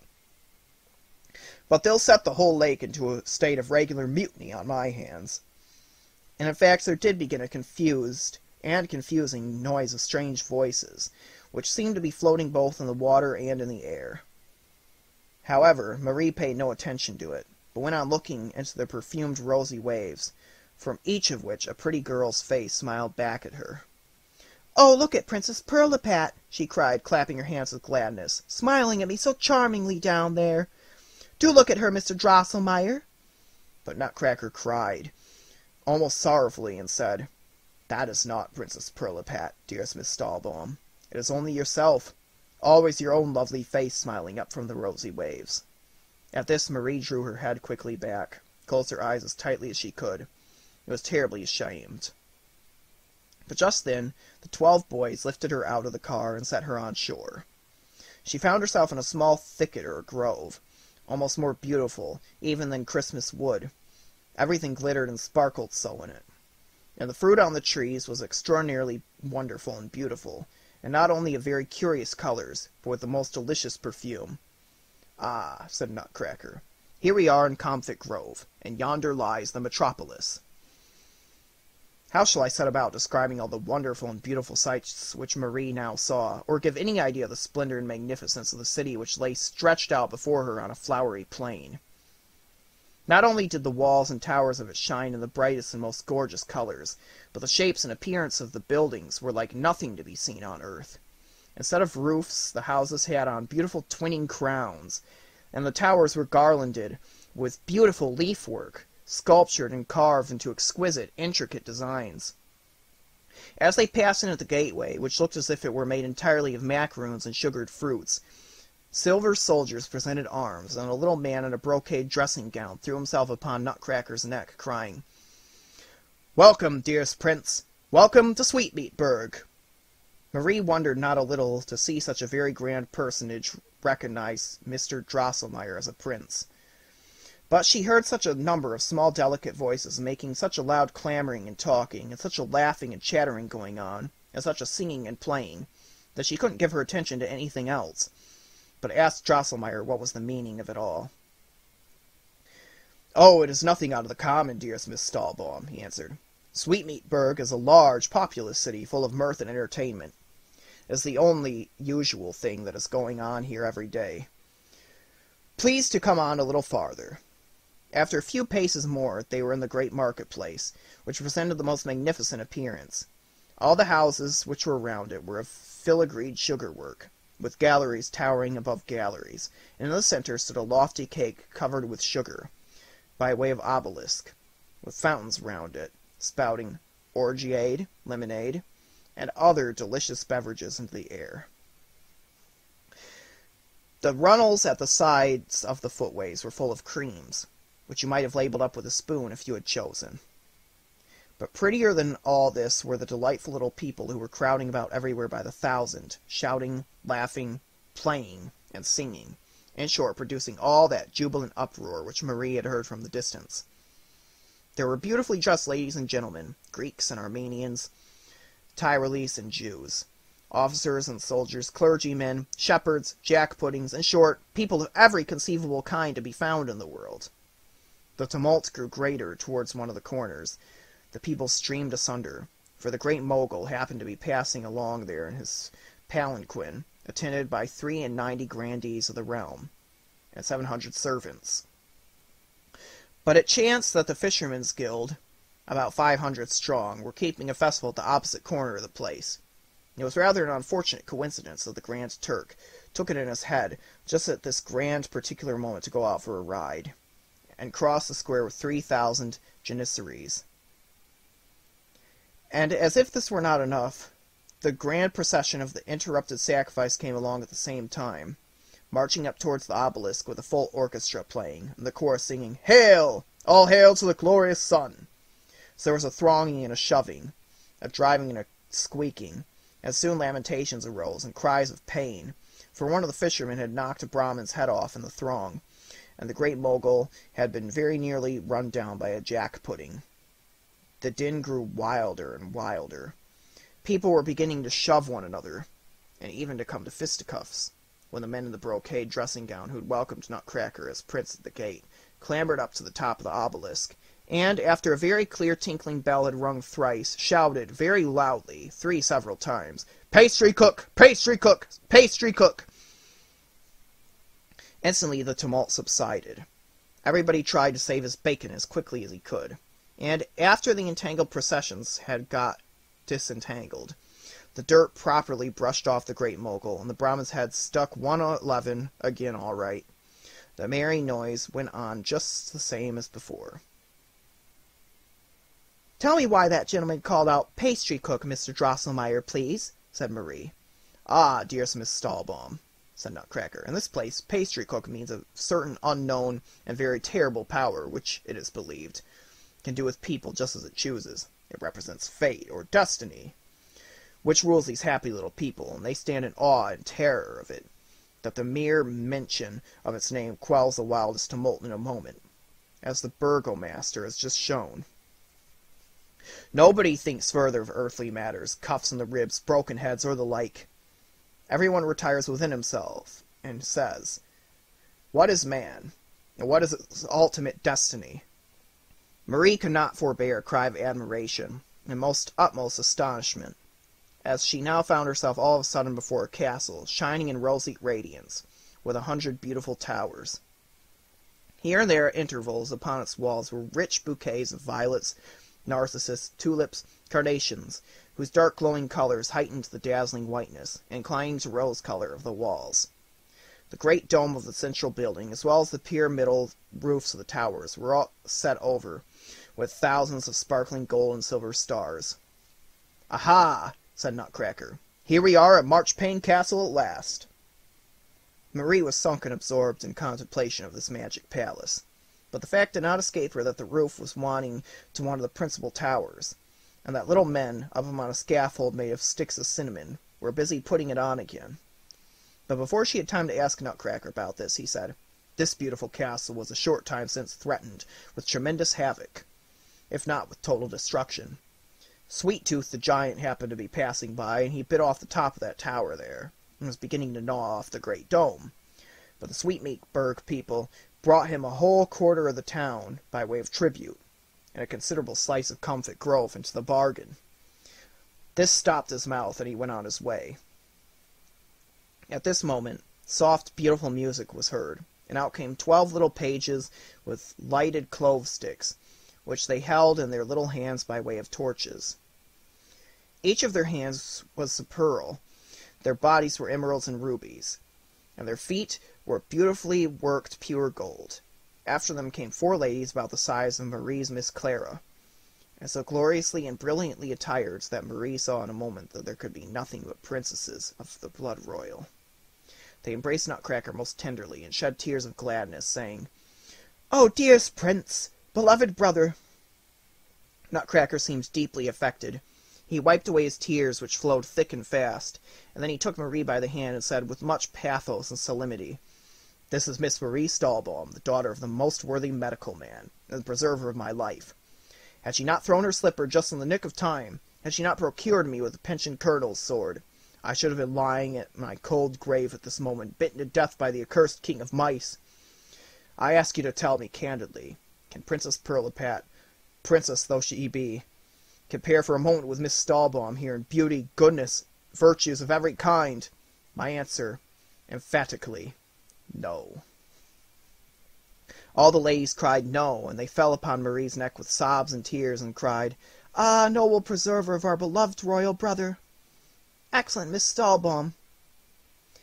They now conducted Marie and Nutcracker into the castle, into a hall whose walls were composed of sparkling crystal.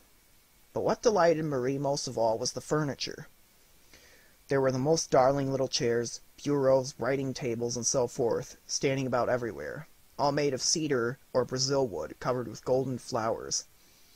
The princesses made Marie and Nutcracker sit down, and said that they would themselves prepare a banquet.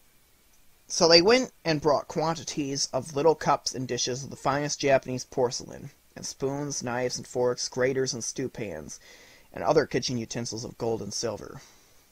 Then they fetched the most delicious fruits and sugar things, such as Marie had never seen the like of, and began to squeeze the fruit in the daintiest way with their little hands, and to grate the spices and rub down the sugar almonds.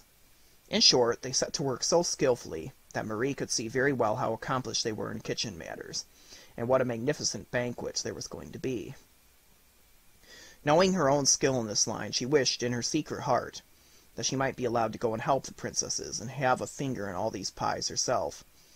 and the prettiest of Nutcracker's sisters, just as if she had read the wishes of Marie's heart, handed her a little gold mortar, saying, "Sweet friend, dear preserver of my brother, would you mind just pounding a little of this sugar candy?"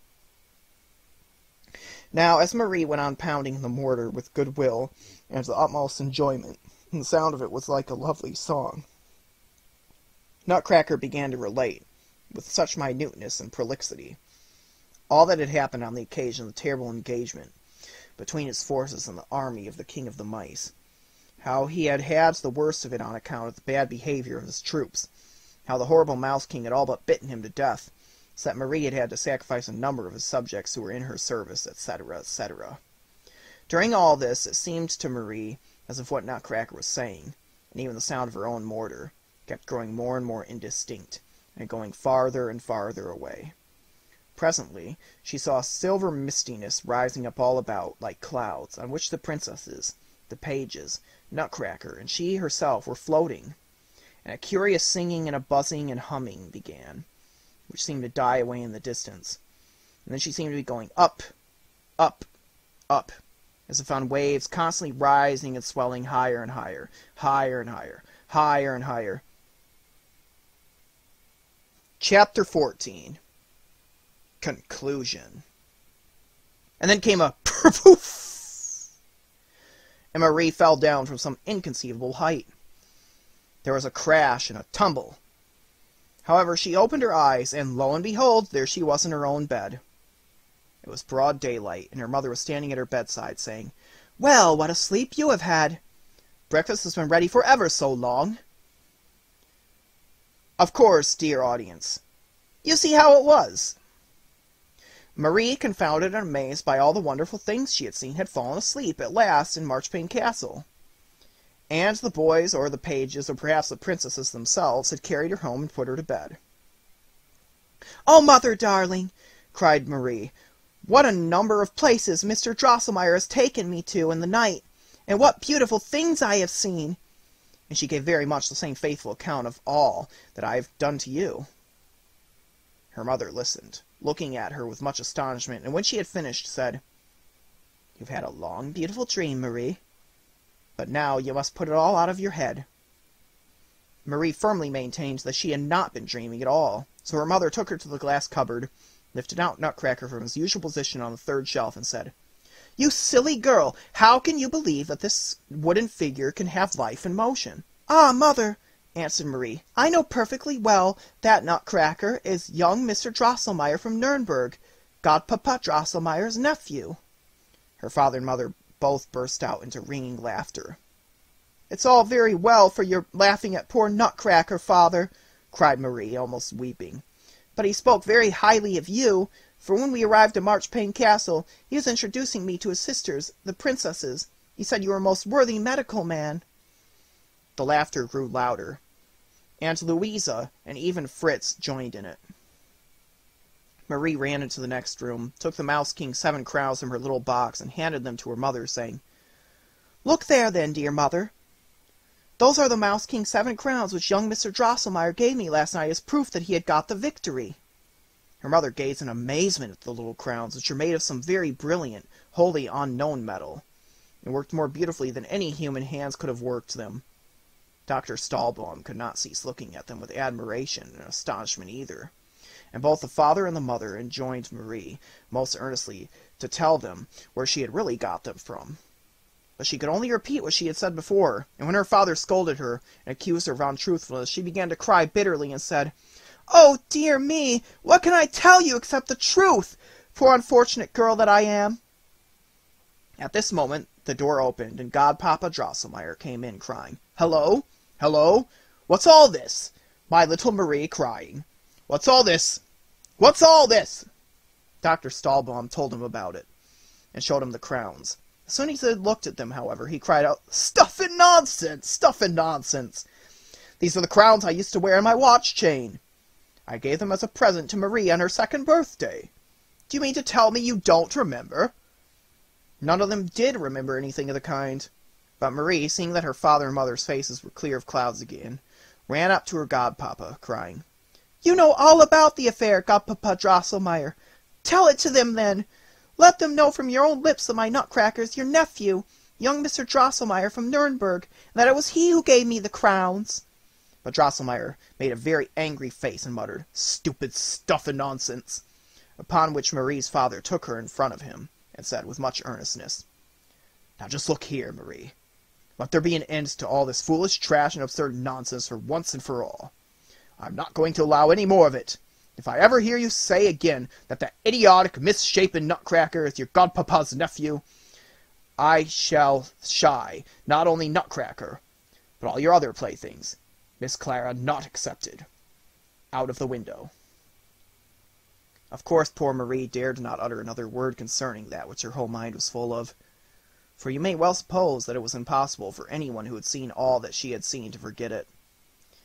And I regret to say that even Fritz himself at once turned his back on his sister whenever she wanted to talk to him about the wondrous realm in which she had been so happy. Indeed, he is said to have frequently murmured, "Stupid goose," between his teeth, though I can scarcely think this compatible with his proved kindness of heart. This much, however, is matter of certainty, that, as he no longer believed what his sister said, he now, on a public parade, formally recanted what he had said to his red hussars, and in the place of the plumes he had deprived them of, gave them much taller and finer ones of goose quills, and allowed them to sound the march of the hussars of the guard as before. Marie did not dare to say anything more of her adventures, but the memories of that fairy realm haunted her with a sweet intoxication, and the music of that delightful, happy country still rang sweetly in her ears. Whenever she allowed her thoughts to dwell on all those glories, she saw them again. And so it came about that, instead of playing as she used to, she sat quiet and meditative, absorbed within herself. Everybody found fault with her for being this sort of little dreamer. It chanced one day that Godpapa Drosselmeyer was repairing one of the clocks in the house, and Marie was sitting beside the glass cupboard, sunk in her dreams, and gazing at Nutcracker. All at once she said, as if involuntarily, "Ah, dear Mr. Drosselmeyer, if you really were alive, I shouldn't be like Princess Pirlipat, and despise you because you had to give up being a nice handsome gentleman for my sake." "Stupid stuff and nonsense!" cried Godpapa Drosselmeyer. But as he spoke, there came such a tremendous bang and shock that Marie fell from her chair insensible.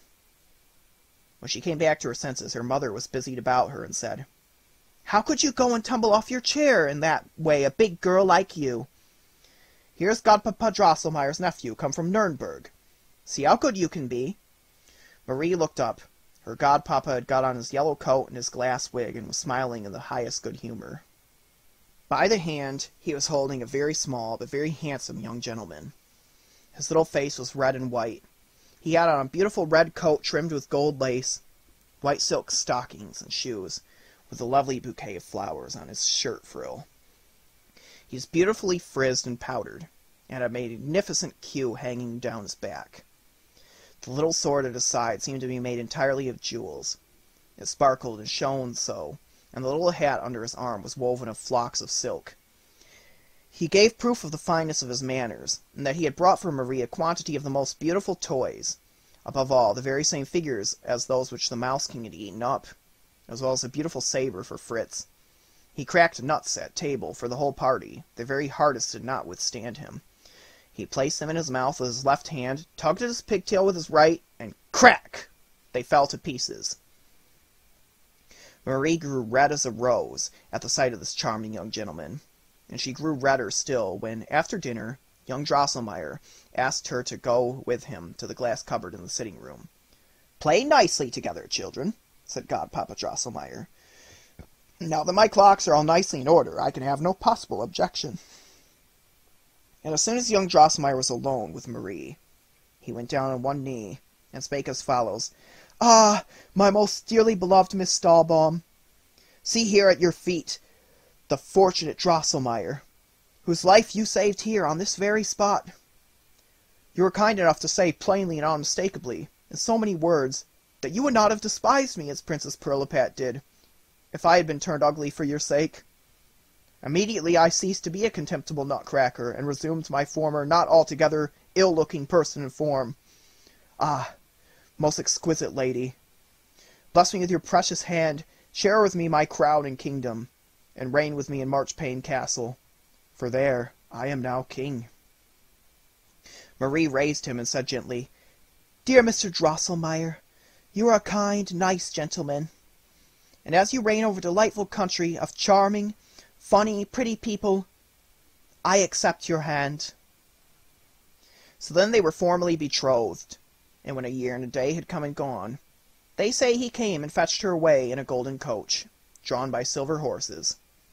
At the marriage there danced 22,000 of the most beautiful dolls and other figures, all glittering in pearls and diamonds. And Marie is, to this day, the queen of a realm where all kinds of sparkling Christmas woods and transparent marchpane castles, in short, the most wonderful and beautiful things of every kind, are to be seen by those who have the eyes to see them.